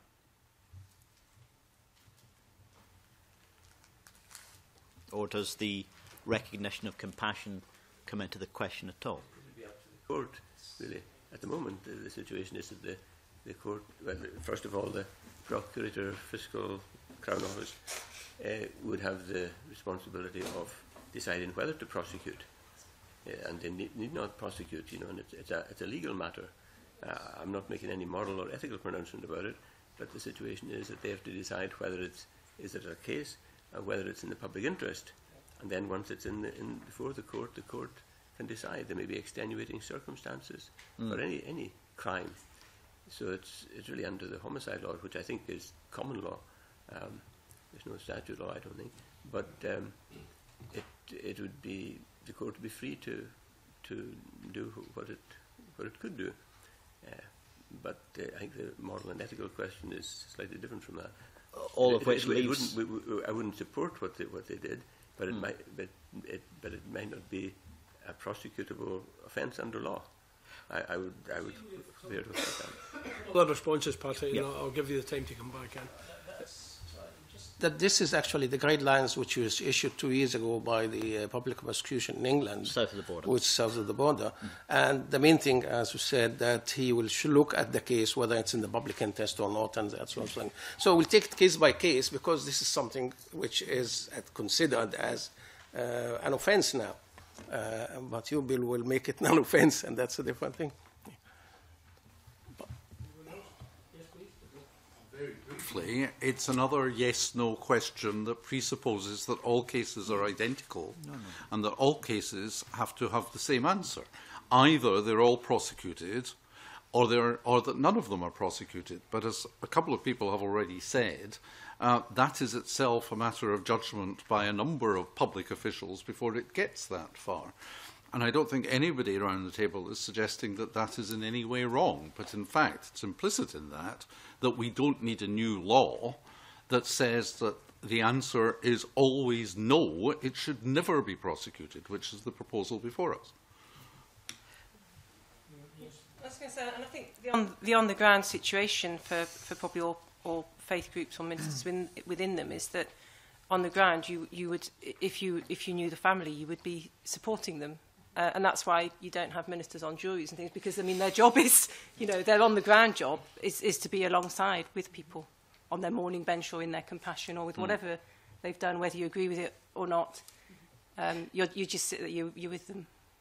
It does just strike me that we're perhaps not fully expressing the compassion that we're talking about if we are leaving people with that complete lack of clarity about whether an action they take might be legal or illegal, whether it would be prosecuted or not prosecuted, whether in fact it is culturally and socially sanctioned or not.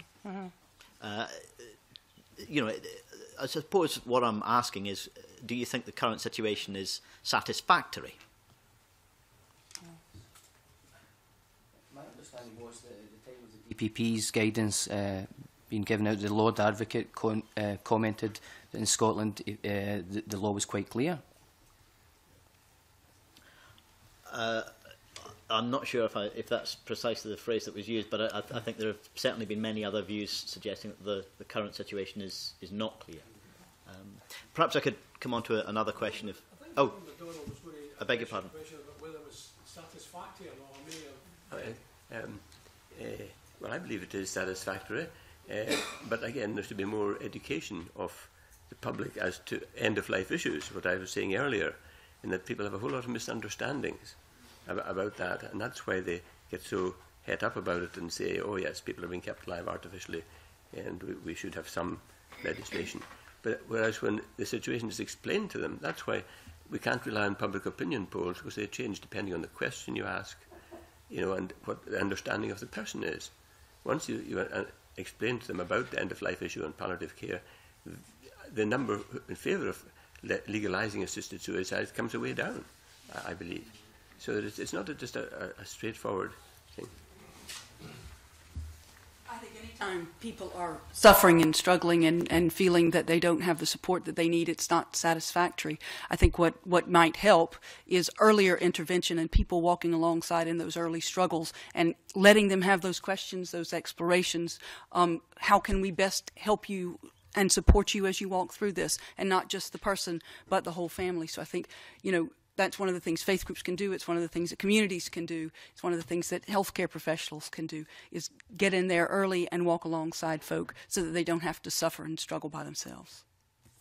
I appreciate that, and I respect the sentiment of it very, very much. I do still worry that we would be asking that question, how best can we support you, while still at the back of our mind saying, if you give one answer, I'm not going to help.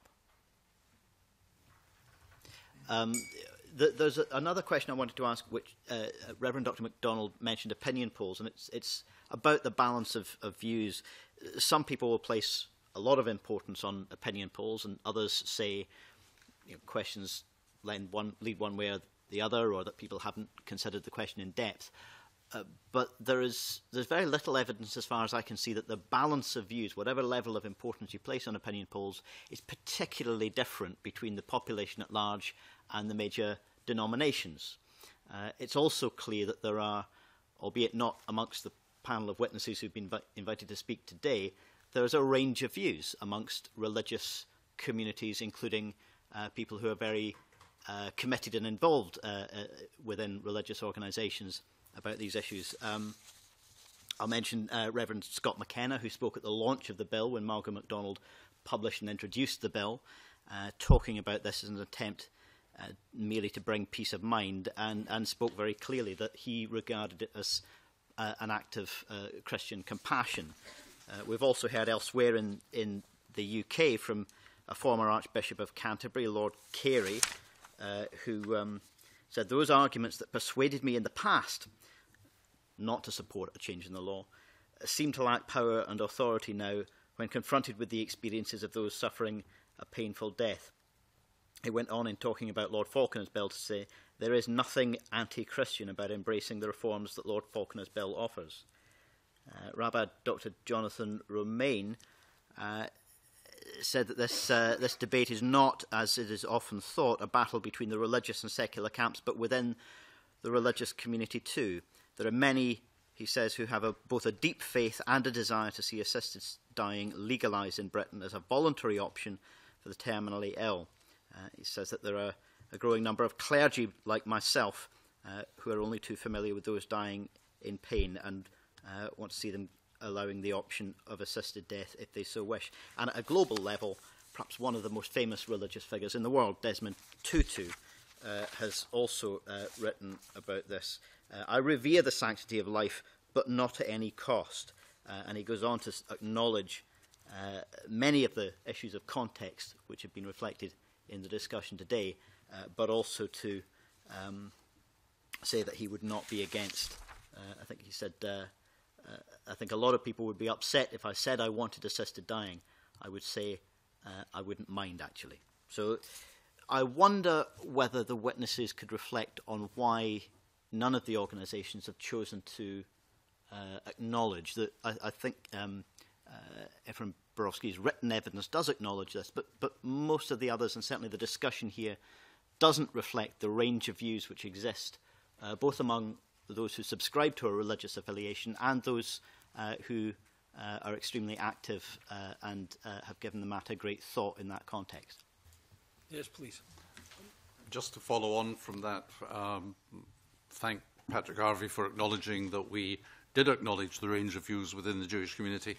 I think it's fair to say that there is what one might call a denominational split within the Jewish community. The Orthodox community is steadfastly opposed to the proposals.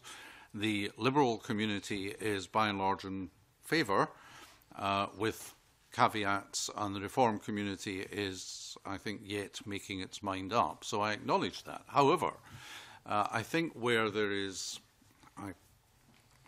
I'm cautious about saying unanimity because it's the Jewish community I'm talking about, but there is well-nigh unanimity, I think, about the need for far greater safeguards than there are in the proposals as they are before us at the moment.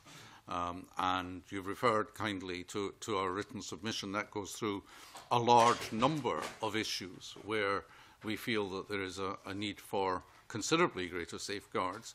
And now I think is not the time to go through those one by one. But that, again, takes us back to practicalities as opposed to principle. But the principle of the bill as it stands before us is one which I think the Jewish community, by and large, would be opposed to. Any other witnesses? I think the SEC submission, we did say that there are diverse views within the SEC, and I think probably within so I think many individuals feel quite conflicted. And we made reference to Hans Küng, who's an important Roman Catholic theologian who has made a case for dignified dying in this kind of a way. And I think they're really important. I think it's really important, actually, that each of, that there are voices that enable the arguments then to become very good, arguments. I mean, it's iron sharpening iron if you can have that debate within a faith community. If Desmond Tutu, I'm very great follower of Desmond Tutu, so it's influential for him to say something like that.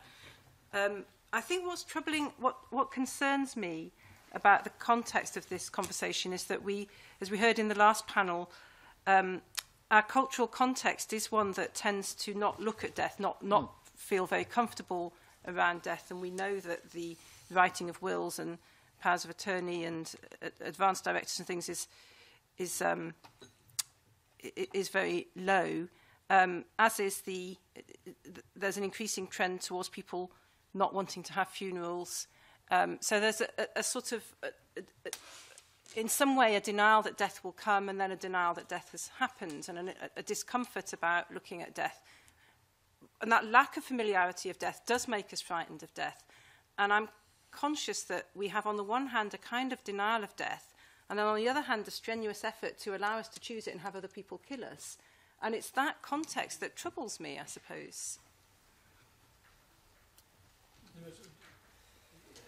I think the voices that Patrick Harvey mentioned are really minority voices in all the Christian denominations. Certainly in our small denomination, which is a conservative with a small c denomination, I don't know of anybody who would support assisted suicide. There are no doubt there are individuals, but I don't know about them.